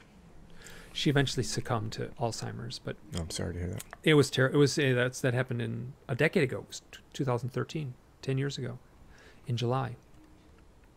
So. But I just was there one time, and at that point I was already collecting owl stories, lots of them. And I had heard a podcast with Chris Bledsoe, and I called him up, just looked up his name in the phone book, called him up. Like, Chris, my name is Mike Clelland. I'm in Charlotte right now. Can I come and visit you? He said, you just come on over. Calm, sweetest guy. He invited me in. He's like, everyone says it. Like when they say like, oh, I met Chris. Chris is a total, genuine, big-hearted. Wow. Like he's got a special energy. So I just showed up at his house, and he didn't know who I was. He had no idea who I was. And he took me into his back room. He said, like, he talks about this in the book, but he had no idea. I was in his house for 1 minute. Bedroom. He said, this is where I hung out. I had all these issues with, like, when all this stuff first started happening. He speaks very slowly. When all this stuff started happening, I did not know what to do. I locked myself away in this room. So it's a room in the back corner of the house, and then there was a window. There's a couple windows, but he pointed to this one window, and there was a bush there. He said, that bush, see that bush there? I just locked myself away here for a year. See that bush there? These two owls would sit there in that bush and looking at me the whole time I was in here. I'm like, wow. You didn't, like, do you know who I am? Like that was like a minute into our conversation. Yeah. And I was just like, did he know that you were? He did after I told him. Oh yeah, he found out after, but he didn't. He had no idea. But he had no idea ahead of time. No idea. That's incredible. So, but that's like this kind of highly charged synchronous. I keep on like if some of these things were written out, I keep on thinking I love movies and stuff like that, and I keep on thinking, like, if this was a movie, and I wrote it out exactly the way it played out, right? And I'm in the script writing room. And I write this thing out, and I hand the script to the executive producer. The executive producer would have every right to come in and go, like it's too much. It's over the top. Like, bring it down a little bit. It's unbelievable.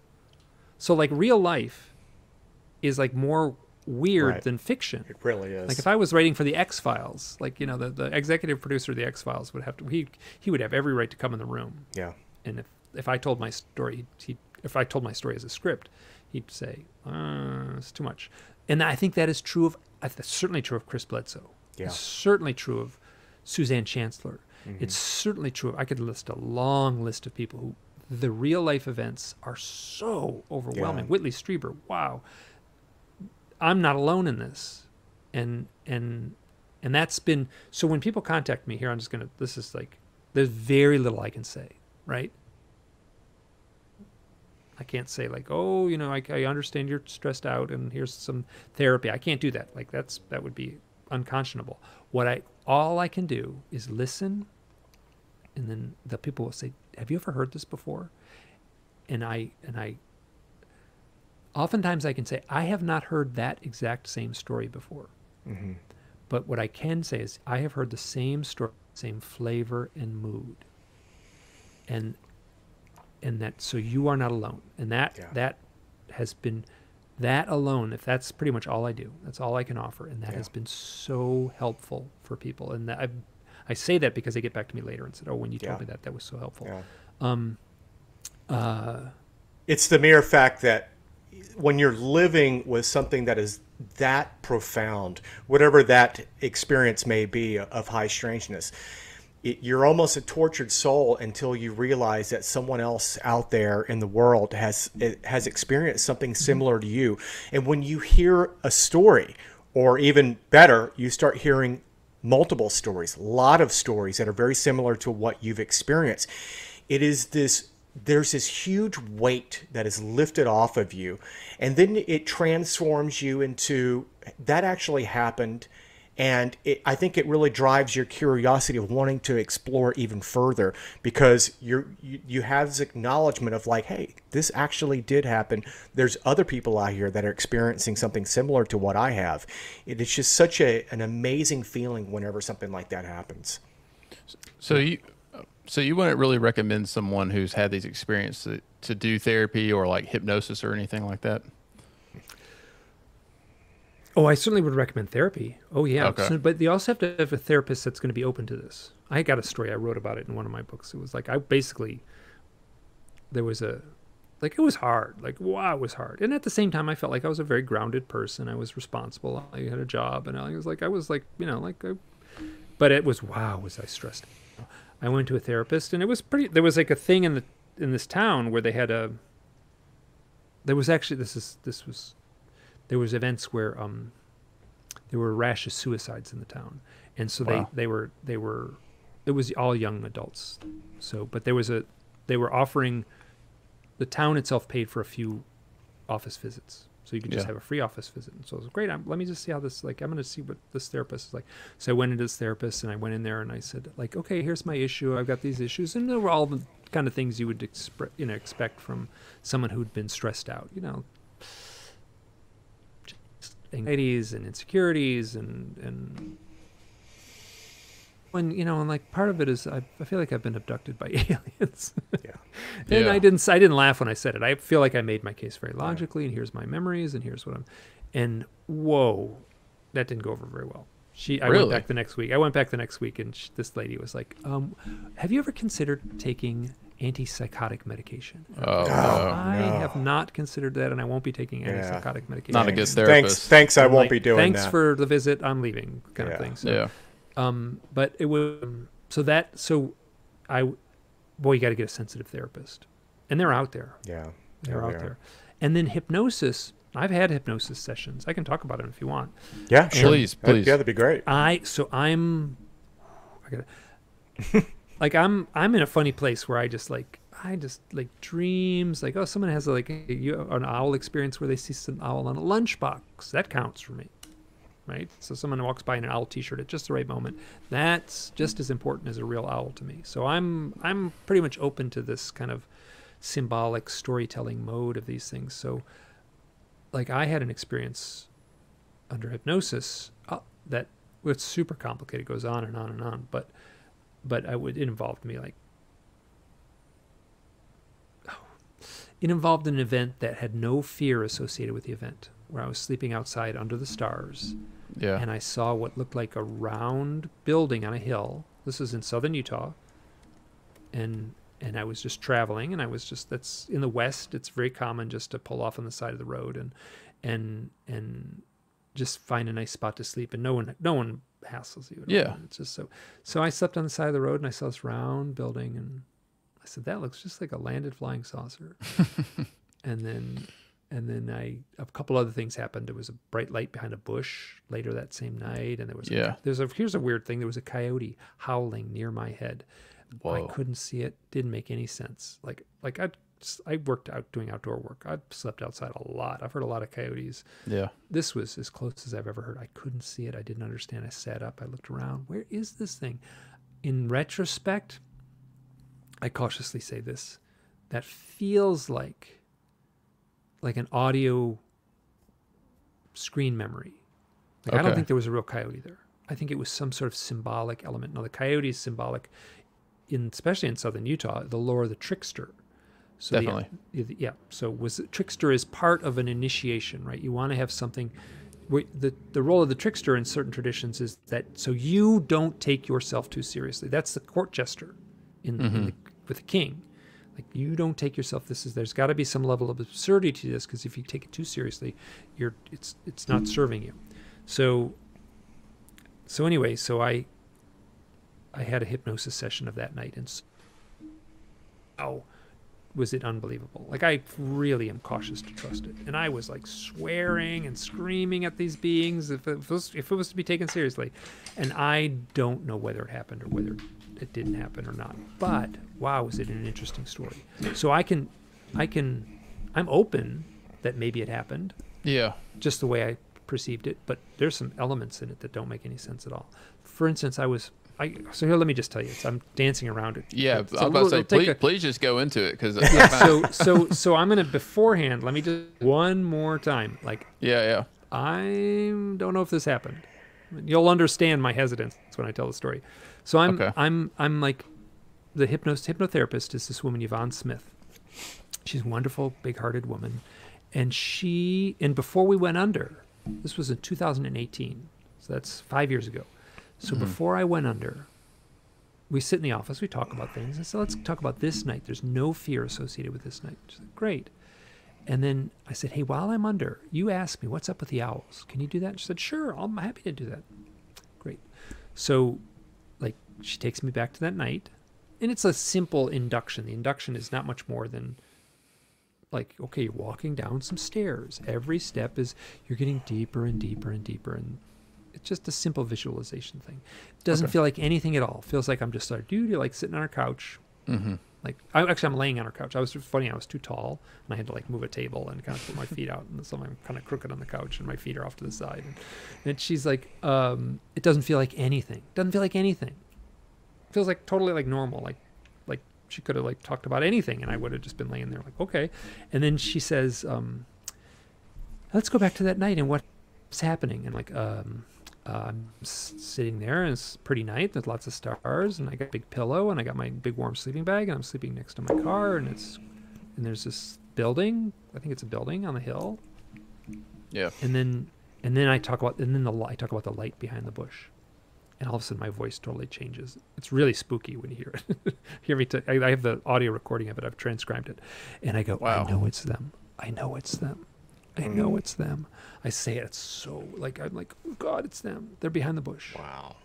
And then the next thing is, I'm like looking down at this big round building, which I'm assuming I said it first thing out of my mind when I was conscious. I said, this looks like a flying saucer, a landed flying saucer. So I'm looking down at this thing. It's black. It's got a ring of lights around the outside. I think it's black just because it's nighttime. There's nothing to see really. It's just, and there's a ring of lights around it. And I go, I'm above this thing. I'm floating above this. What, like, and I think I'm still in the sleeping bag. And she goes, Mike, are you out of body? I'm like, I don't know. I'm looking down at this thing. I'm still in the sleeping bag. And then the next thing, I'm just, whoosh, I'm like inside, and I'm walking down this hall. My very first thought was like, I'm not tall. Wait a minute, you're inside the craft? I'm inside this thing. I'm walking down a hallway. This hallway like is curving, right? So it's like it's like being inside a donut, right? Yeah. So like a big round hallway. Then it feels like I could just walk all the way around and come right back to the same point. And I'm walking down this hallway, and I know just what it means to be 6 foot tall, and I'm like, I'm not tall. And I look to my left, and I look to my right, and there's these little beings like with the bald heads and the big black eyes. Oh my gosh! And this is like, and it feels, and I'm like, I'm not tall. And she says, look at your body, look down at yourself. And I look down at my hands, and I got these long skinny fingers, and I'm wearing this tight, like shiny space suit. I'm super skinny, and I say, I think I'm a gray alien. Wow. She doesn't skip a beat. She doesn't phase her at all. She goes, and what happens next? And I said, this feels totally normal. This feels totally normal. Why, I'm a gray alien. And then the next thing that happens is I'm in this conference room, and it's like, imagine like the ugliest conference room in like some crappy hotel in Muncie, Indiana, right? So it's got like ugly carpeting, beige carpeting, and like mismatched paneling, and there's folding chairs and a folding table, and it's got fluorescent lights. It's like, do you know what in Saturday Night Live when they have a set? Yeah. You know, when it's got 3 sides, it's got a back wall and 2 side walls. It's called a 3-sided set. That's what it felt like. It felt like it's the cheapest set. It felt, and it was so 3-sided. I could never look out one direction, and it was like, this is like I'm in a conference room. And I was facing this table. It felt like I was in like a tribunal, right? Like I was on trial, or I was like at the grand jury hearing. And I'm standing in front of these beings. I can't quite see them, but I would say there's a bunch of gray aliens sitting at a folding table in a conference room. Like, I don't think there's a conference room on a flying saucer. So yeah. So I'm like, she's like, what happens? And I'm like, I ask them, like, why am I here? And they go, you volunteered for this. Like, volunteered for what? What are you talking about? I volunteered for this. And they go, now is the time. Now is the time. That's just, what are you talking about? Now is the time. Did you volunteered for this? And it goes back and forth. And all of a sudden I like get this like flash of knowing. And I chewed them out. I got so angry. I was like, you don't understand loneliness. You don't understand sadness. You don't understand fears. Like, you don't understand. And they just said, you volunteered for this.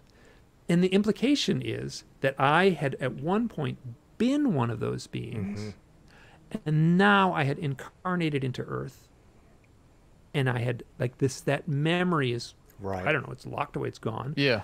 And that I and then I had volunteered to play some role, and wow, did I was freaking swearing at him, and I was crying, and like poor That's Yvonne heavy was duty. like, Mike, you're like why are you so emotional? And I'm like, they want me to play some role. This is like, and I just and I just went, and then all of a sudden, I was like, whoosh, and I was like totally calm. I'd just been like freaking out, and I was totally calm. And then and Yvonne said, where are you? What's happening? And I said, I'm back in the sleeping bag. So we talk a little bit, and she said, what did they want? And I said, I don't know. I said, you can tell me, Mike. You can tell me. And I said, I don't know. And I said, you know what it felt like? I said, you know in a spy movie, when a spy is holding an envelope, he's got to hold on to that, but he can't open the envelope yet. Like, I feel like I'm holding the envelope. I'm not allowed to open it. That's what it felt like. And then we're like, it's kind of winding down, and I'm like, wow, that was weird, you know? And, and then she said, and Mike, what is your connection to owls? Now, this is 2018. I'd been 10 years, morning, noon, at night, owls, answering owl emails, writing owl books, talking about owls, going to conferences about owls. That's all I did. Did she know your connection with owls at the time? She knew. She had my book, So okay. I was like, what are the chances? I know, no, but I asked her ahead of time to ask. I wouldn't be shocked, but I asked her. I totally said to her, "You ask me about the owls when I'm under." Oh, okay. So yeah. So did I say that earlier? I hope I did. I think. Anyways, maybe. so I don't think so. Okay, so forgive me. Let's back up. Before I went under, I told her, ask me what my connection to owls is. Smart move. And then, so at the very end, she says, and Mike, what is your connection to owls? And I say, here's what I said. And this is weird because this, like, you can hear my voice doesn't sound the same. I mean, it's my voice, obviously. She says, what is your connection to owls? I say, the owls aren't important. Like, I had been morning, noon, at night, owls. That's all I cared about. Answer phone calls, answer emails, owls. I say the owls aren't important, which I never would have said. And then I can just do this right off. It's like not much, but let me just roll right through it. I said, the owls aren't important. I am an artist, and I know what it means to speak in symbols. The owls aren't important. The owl is a sign on a door. The owl is the correct symbol for the door, but the owl is not important. We are on this side of the door in a tight, claustrophobic little hallway. And on the opposite side of the door is an infinite vastness. Wow. And I don't know where that came from. So let's, like, then I get up, and then I have to, like, okay, bye. And then I have to, like, like, standing there in the parking lot, like, okay, great. Now, like, what just happened? So, like, there's no conference room with shag carpeting on a flying saucer. Yeah. Pretty sure. Like, I don't know. So I don't believe it literally, right? It's a great story. It's a great story. Maybe it's just nothing but symbolism. Yeah, about to say the symbolicity. Sure. As it's a dream, right? So a dream you can get a lot of information in a dream. Dreams are symbolic. Now, so that happened. The event, so the hypnosis took place in 2018, in August of 2018. The actual event was March 10th, 2013. Okay. That's when I was sleeping on the side of the road. I came home. I had a bunch of like, it was a weird, a couple days after that was wild for me. And at the end of, like, I basically had an awakening experience and was like, this is real. It was after that. And I had, so 48 hours after the night where I slept under the stars and said, that looks just like a landing flying saucer. 48 hours later, I started writing the first book, The Messengers. Wow. I didn't realize that at the time. It took me years to figure that out. Wait a minute. I started writing the book less than 48 hours after that night under the stars. And if the story is to be believed, under hypnosis, I was told the events of March 10th, 2013, and I basically screamed, poor Yvonne was like, Mike, why are you so emotional? And I was like, they want me to play some role. So did I do their bidding and write this book? Yeah. Wow. Because Can we kind of unpack that experience real quick? Just kind of like go your ahead, please. So I mean, like, first off, let's kind of just have, like, you kind of explained in there that you feel like you had an out of body experience in the beginning of it, correct? Have you had an experience like that afterwards, or is that your only time ever having one? Well, that was only under hypnosis. So I'm like, it's in your like, mind. It's just like I'm lying on a couch. She's asking me questions. Like I'm not experiencing it. You know what it felt like? It felt like she would ask me questions. Words would come out of my mouth. I couldn't the words would come out, and then I would get these kind of flashes, visuals, like click, click, like think of a slideshow. Someone like shows you the slide and clicks it right off. So I just get this little click, click, conference room, like click, click, hallway, click, click. So it was not like reliving a dream. It was not like reliving a memory, but it was. And then, your other question was. I mean, I just kind of want to unpack the whole thing, but to finish what I was saying before was, have you had an out of body experience prior or after that experience? So that was your only time kind of feeling like you had something similar. And I've talked to a lot of people who've had out of body experiences. I've talked to a lot of people who have had near death experiences. So I'm well versed in that, but I've never experienced that. Here's something weird. So my brother asked me this because he came to a UFO conference and saw me talk. I stood on my stage, and my older brother's in the audience, and I'm like, oh God, what am I getting? So he saw me, and afterwards he said, were you really on that? Do you feel you were really on that flying saucer? And I'm like, so when I sleep outside, so I did a lot of outdoor work. So your hands get cold, or my hands get cold, right? So I keep a pair of thick gloves. They're just like gloves you'd get at the outdoor store, thick, full gloves. And I keep them in a pocket. Or it's actually, I don't put them in a pocket, so I have a big, thick jacket on. It was cold. This was March, so it was like winter camping. There's no snow anywhere, but it was like winter camping. And so I open my jacket, and I set them like right in the little fold where your arm is. And then you just sleep like that, and they're there all night. So if I need my gloves, I don't have to undo a zipper. I don't have to find them. I know right where they are. I just pull them out, and I put them on my hands. I've done this 100 times, many hundreds of times, sleeping out. I remember getting up that morning, and that was one of the first things I checked. It was like I had no memory of that event on the flying saucer, if that's what happened. Yeah, I have no memory of that, but I knew something when I went down that night. So when I woke up that morning, I was like, "Ooh!" And I remember standing up, and I opened, and the gloves were right there. Now, if I had been taken out and kind of marched through a door into a flying saucer, like those would have fallen out. So I was right that morning. I was like hyper aware, like I never left the sleeping bag. My physical body never left the sleeping bag. I feel very strongly saying that. So I've never. I can follow the logic, the story logic. I can follow that and say yes, I could very well have had an out of body experience, induced by these beings. I was taken on board this craft. I talked about it with Yvonne afterwards, and I said, you know what it felt like? It felt like there was a rubber suit, like a gray alien rubber suit, like a costume waiting for me. And I just went, whoosh, my non-physical. It's like an identity. avatar. Exactly. And I just went right into it, and then was walking down the hall. That's what it felt like. Wow. Doesn't make it true, but that's what it felt like. Yeah. So do you think that these entities, like the Greys, for example, do you feel like they're like a vessel for like the human soul, or like our consciousness? Or was that experience just like a totally new thing for you? It was totally new for me. Wow, totally new for me. Yeah. So you never had any thoughts things. I've certainly read things. I've talked to people, and it seems like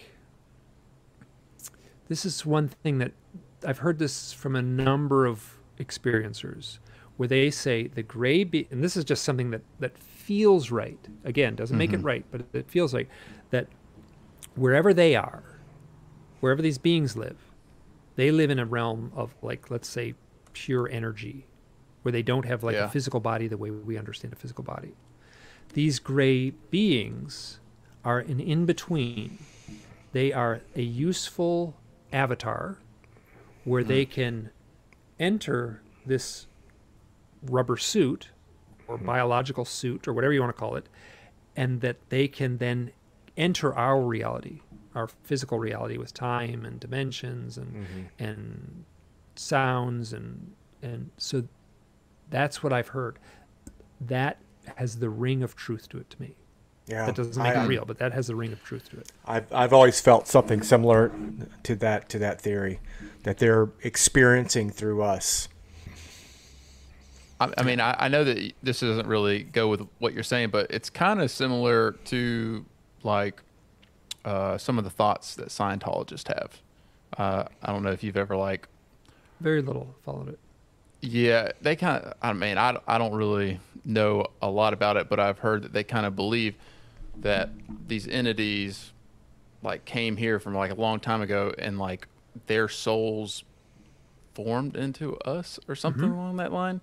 And they're kind of like us as humans are, we're living this life kind of, I don't really know how to put it, but like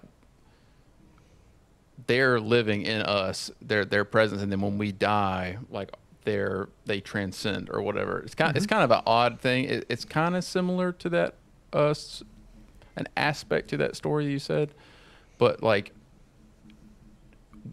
did you feel that that's what they wanted? Because they said that you volunteered. Do you feel like they want to experience what we're having here on Earth? Like the feelings and the emotions?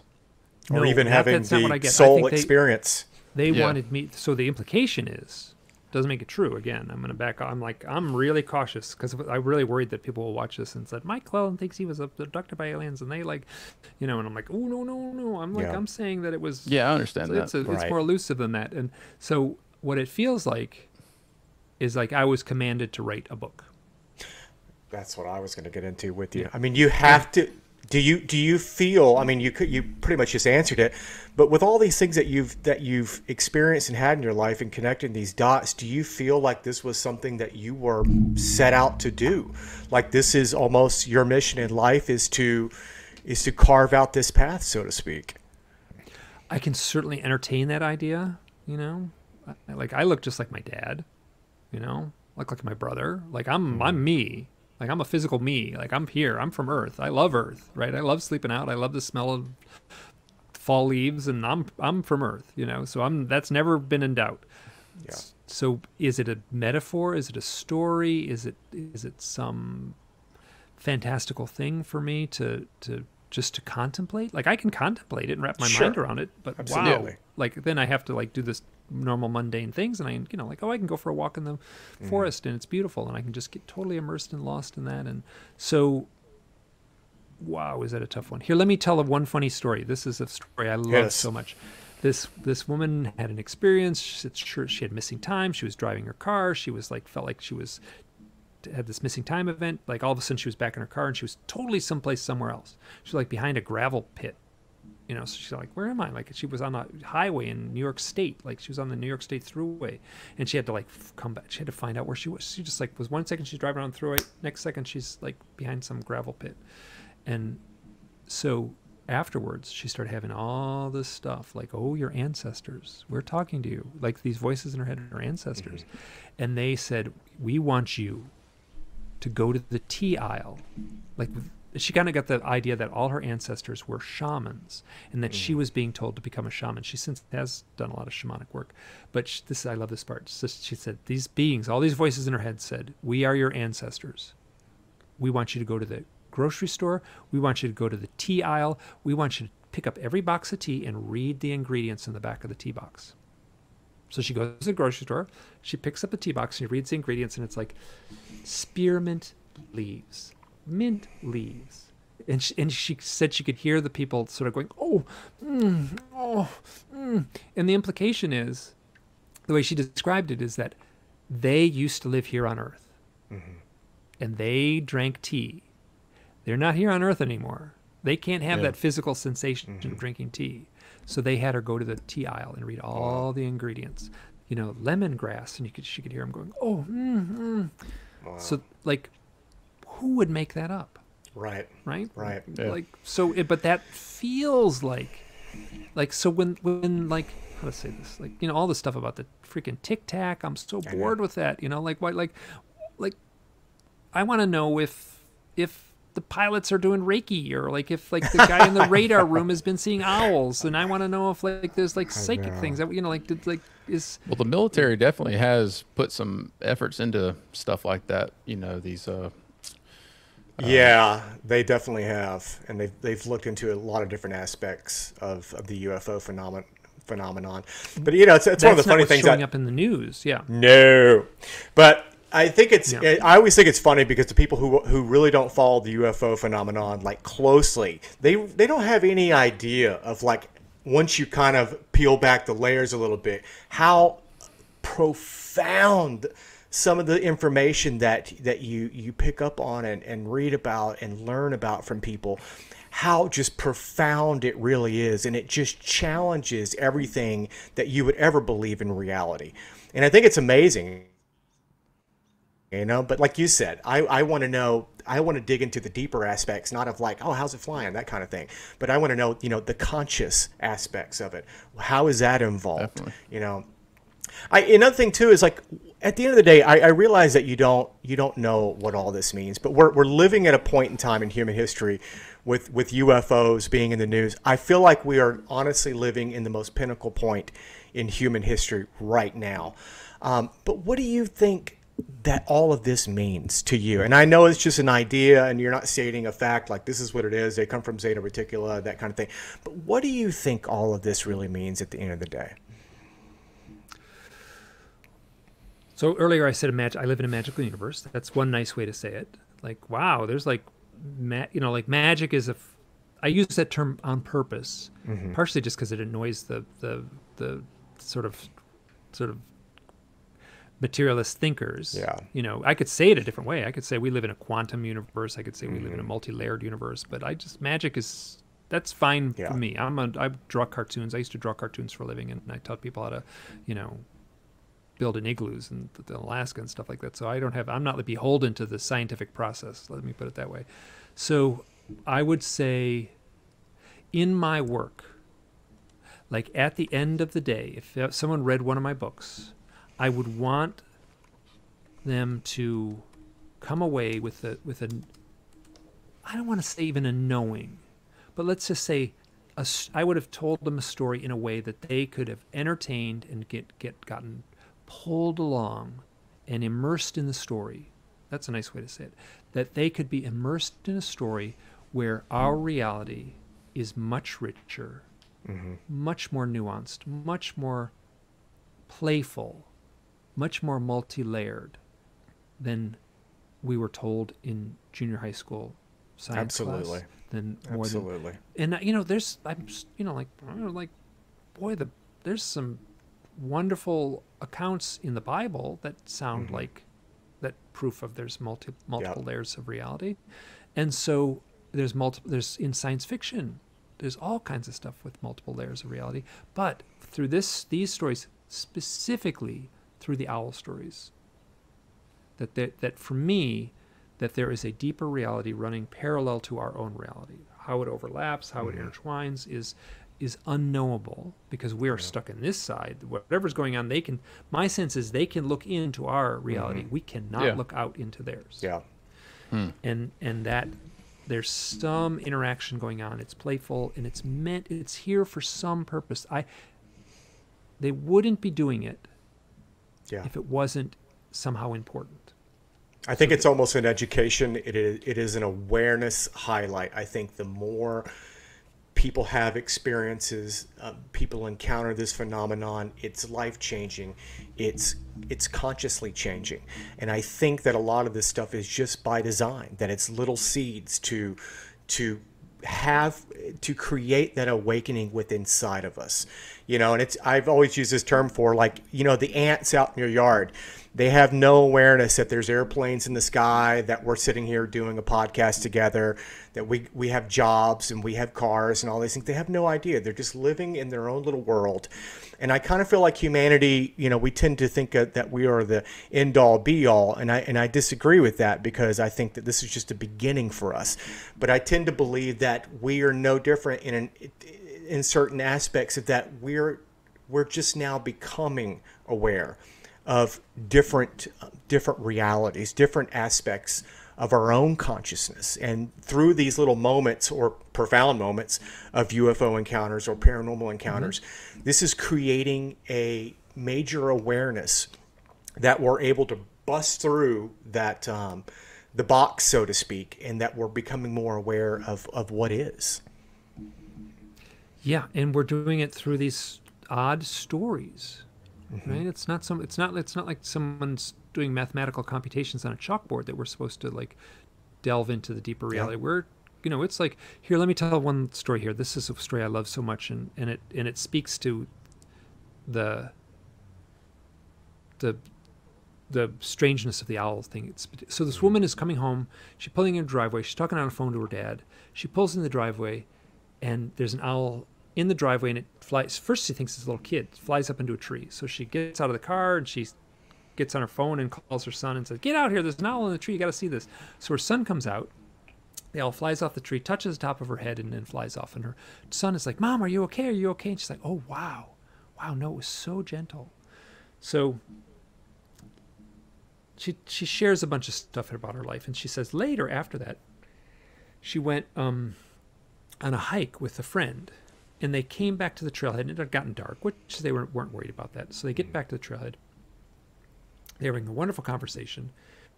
And when they get back to the trailhead, they look up, and there's this craft that goes right over the top of their where they were standing in the parking lot.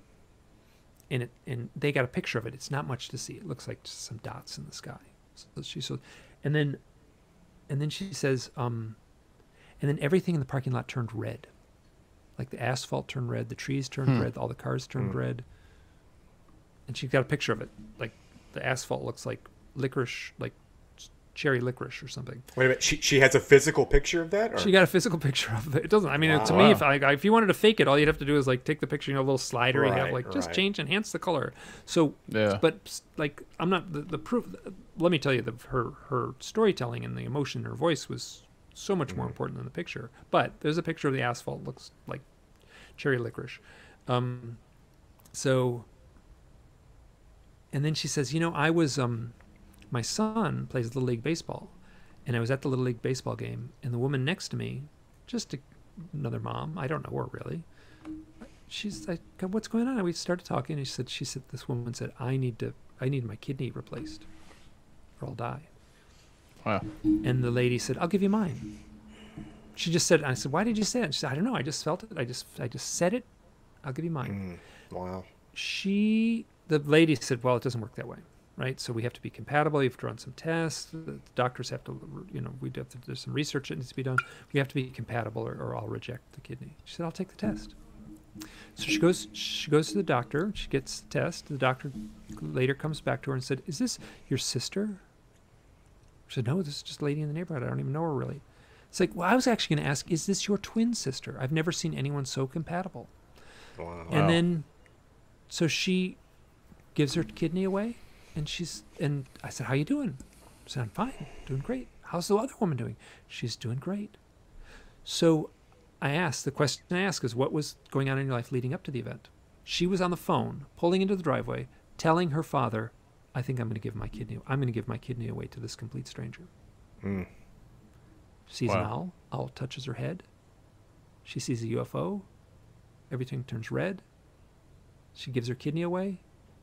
And it's like she saved a woman's life. She's doing fine. This is what's embedded into these stories. Like there's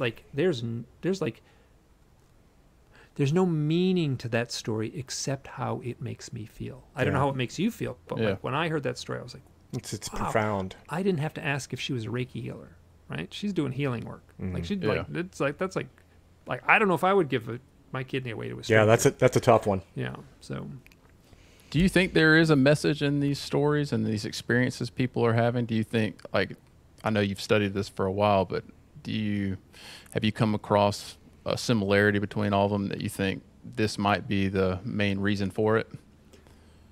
Any commonalities? Ooh, there's so many commonalities. So that's what I said before, the same flavor and mood. Okay. So got a message from a woman. She's now a happy grandmother. That's how our letter started. And we had a bunch of back and forth correspondence. I shared this story. I had to put the disclaimer, said this is a one-off. Like, I don't share the stories unless there's like a pattern.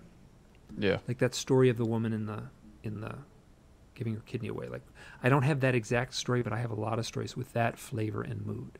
Yeah. So like that lady's not alone. People have had similar experiences. This woman, happy grandmother, gets hold of me. She said, when I was a teenager, I was severely depressed, dangerously depressed.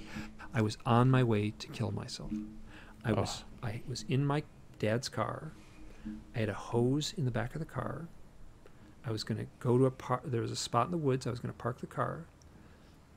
And I had a pillow. I brought my pillow from home. I was going to lay in the back seat, put my head on the pillow, and take the hose from the tailpipe and bring it in. She was slowing down to turn into the pullout in the woods, and this owl flew right up to the windshield.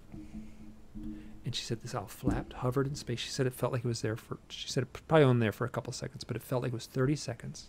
We locked eyes, and I took it as a sign, and I turned around and went home. Thank God.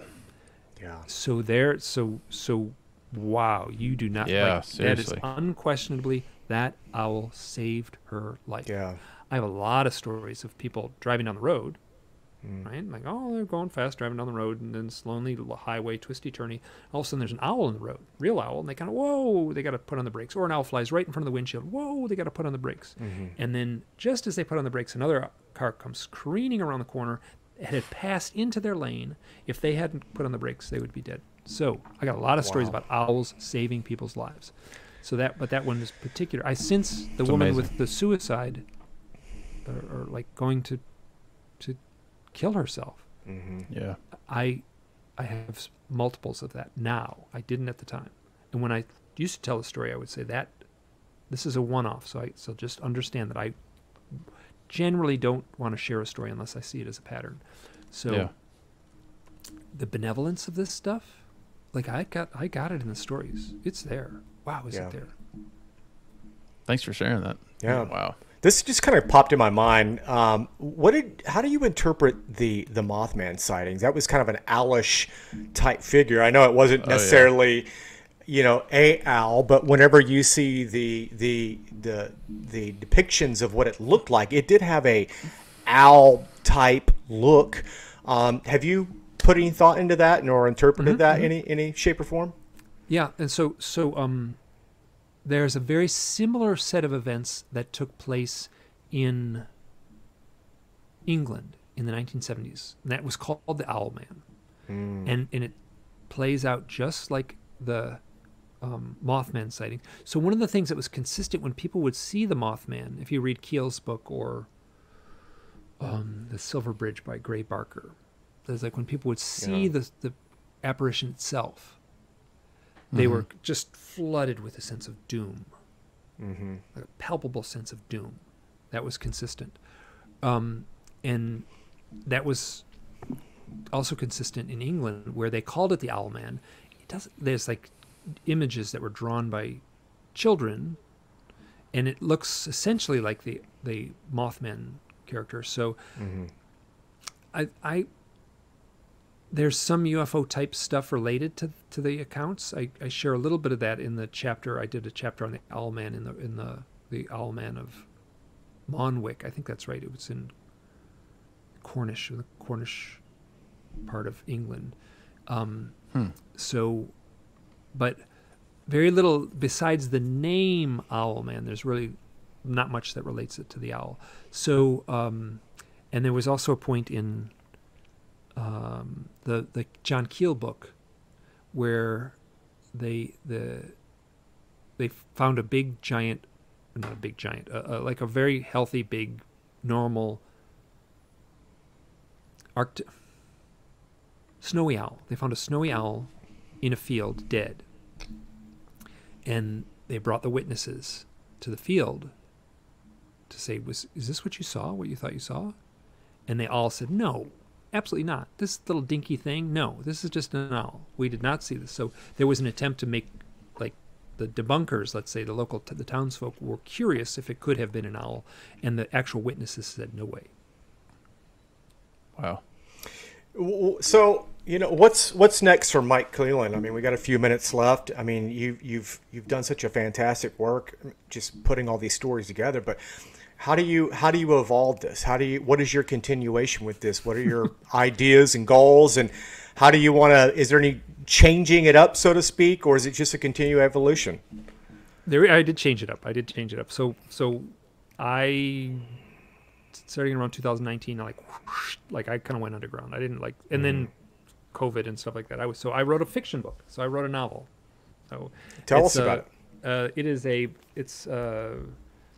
It started out as a comic book. I was an illustrator for a long time, so I wanted to do this as a comic book. And I started, and I talked to a few people. I knew some people that worked in the comic book industry, and they all said, you don't want to do a comic book alone. You'll go crazy. It'll break you. Wow. If you're going to do a comic book, you need a team. You need a guy to do the inking. You need a guy to do the coloring. You need an overseer. You need someone to do the lettering. And I was going to do it all myself. I was on fire for a while, and I was oops. And so I kind of put it away. I had a treatment, so I pulled that treatment out, and so it's been really well received. It's been out a month. That's awesome. June 20. So a little over a month. Came out in mid-May. So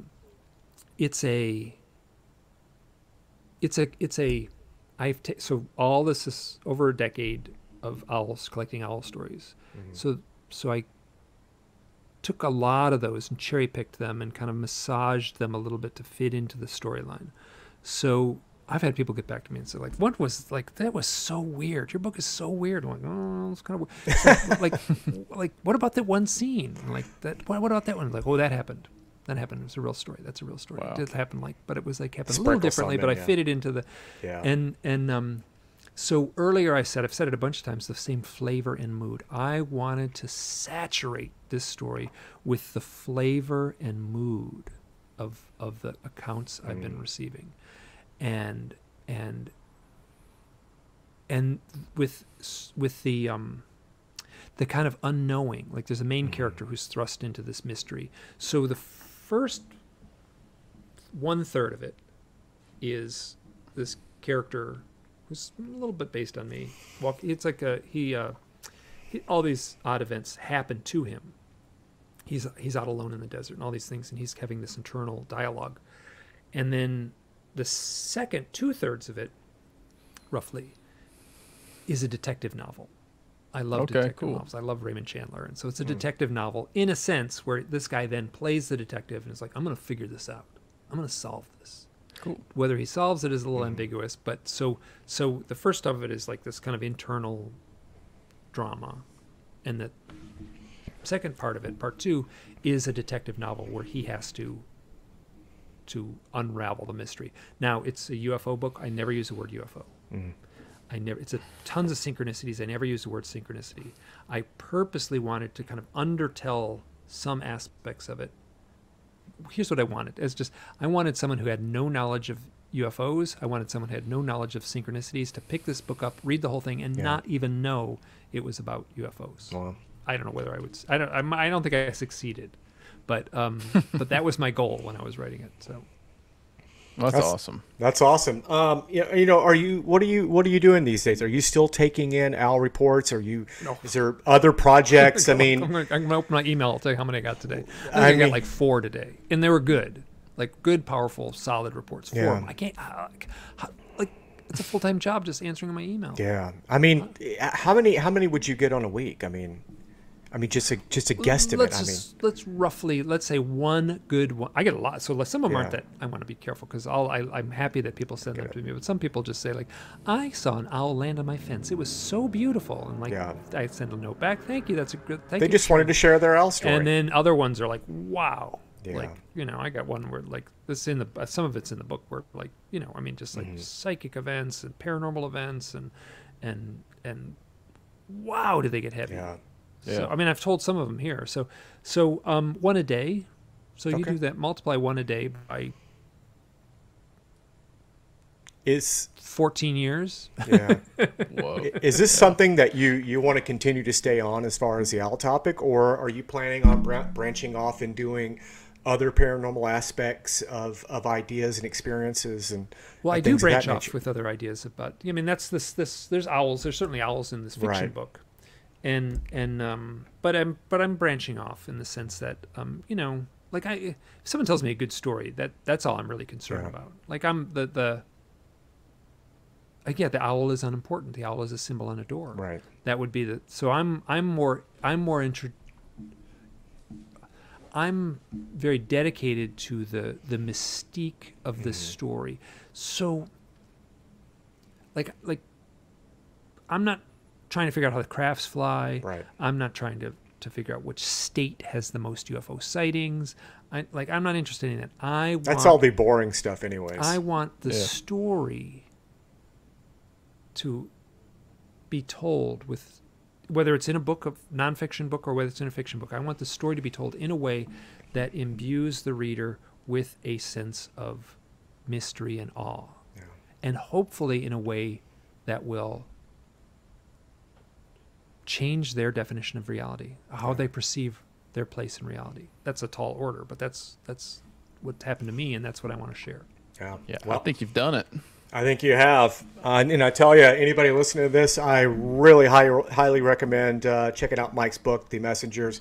It is a fantastic read. I actually have it on the Audible Oh, version. that's right. Michael Hacker wrote it. Yeah. Did a beautiful job reading it. Yeah, he was great job. So I'm not with my ADD. I'm more of a Audible kind of guy. I usually like that while I'm driving. So I read the other two books, so there's 4 books now. So I'll do this. I showed you 3 books before. I'll show you. yeah, 4. please here's the tell us 4. all of your books real quick. Okay, so here they are stacked up. 1, 2, 3, 4. There's 4 books. It's about 1,350 pages. So I'll go backwards. This is the newest one. This is the Unseen. This is the novel that I just, and it started out as a comic book, and then I'll start from the beginning of the. This is the Messengers. This is the first one. This is what I sometimes call the Blue Book. It's kind of shiny here. Fantastic Yeah. book. So the Blue Book, and this is the one where I tried to make the case that owls and UFOs are somehow connected. It took about 400 pages. This is called Stories from the Messengers. If you liked the first one, get this one, because That's my next one to pick up. and I read the audiobook of this one, and the That's a plus. I always love it when the authors actually read the book. yeah, and it's hard work to read. Wow, and I'm really terrible is. at reading a I lot. can But imagine. this was essentially stories that didn't fit in the first one, and stories that were more complex. So there's 19 chapters. It reads like 19 short stories, and each story is a somewhat complex set of events. I got to ask: are the stories, is there a wide variety of like how they are? Good to know. That's good to know. Really wide, all over the people in England, people in all over the Gotcha. So it's people in Canada, people in the United States, all kinds of different aspects of it. Yeah. So Gotcha. And then the last 3 chapters were, I'm really proud. I can't go into it now, but the last 3 chapters sort of sum it up in a really subtle, delicate way, because it was a difficult thing to get all that to coalesce. And then the third in that series was, I had a blog. I still have the blog. I don't post much on the blog in the same way I used to. This is called Hidden Experience. That's the name of my blog. That was when the blog turned 10 years old. I realized what had happened is I had been blogging real time. That story of Kristen at the began, that was like the second or third post. I had been blogging real time about my coming to terms with this. Remember, I said, like, I spent 95% of my waking hours wondering if I had gone insane. That's the meat of that book, The Hidden Experience, where I'm going through, which I did very publicly, like instead of saying, oh, I had this interesting thing happen 10 years ago, I would, like, these blog posts were like, this thing happened this morning, and I'm trying to make sense of it right now. So it In the It's like moment. you're just in real time. Yeah. and this I will also say that this one, some people write reviews on Amazon. They're like, I didn't get it. Didn't work for me at all. Didn't get it. And then people who have had the experience, people who've like basically who've had the contact experience, will get back to me, or even just like paranormal experiences. They'll get back to me and say, thank you so much. You wrote the book that that I can't write because I have this job and my wife and this thing and my kids and the school. I couldn't tell my story, but you, in writing that book, you told it for me. Wow. So Don't you love that? That's beautiful. That meant a huge amount to me. So. I can imagine. Well, Mike, if people want to learn more about you and the work that you do, tell them how they can find you. If you want, you can type in owls UFO, and I'm the first thing that comes up, and I'm about the next 25 things under that. Or you can go to mikeclelland.com, and then from there you can go to the blog. I ran a podcast for a couple of years at a number of sites. I ran 2 different podcasts, and so all of those are archived there. The books are archived there, so you can just click on a link on the Mike Clelland site, and it'll take you right to Amazon for those books. Awesome. Well, everybody definitely check out Mike's books. They're incredible, that's for sure. And Mike, thank you so much for joining us. This is a huge honor for me. I'm a big fan of your work, and this has been an incredible conversation. I really appreciate you kind of deep diving into this topic with us and really shedding light on this. And I think people are going to be pretty blown away when they hear this. Great. It's my honor. This has been a delight. Well, thank you so much. And guys, I guess that's going to be it for us tonight. Until next time, see you then. Yeah, later. Bye now.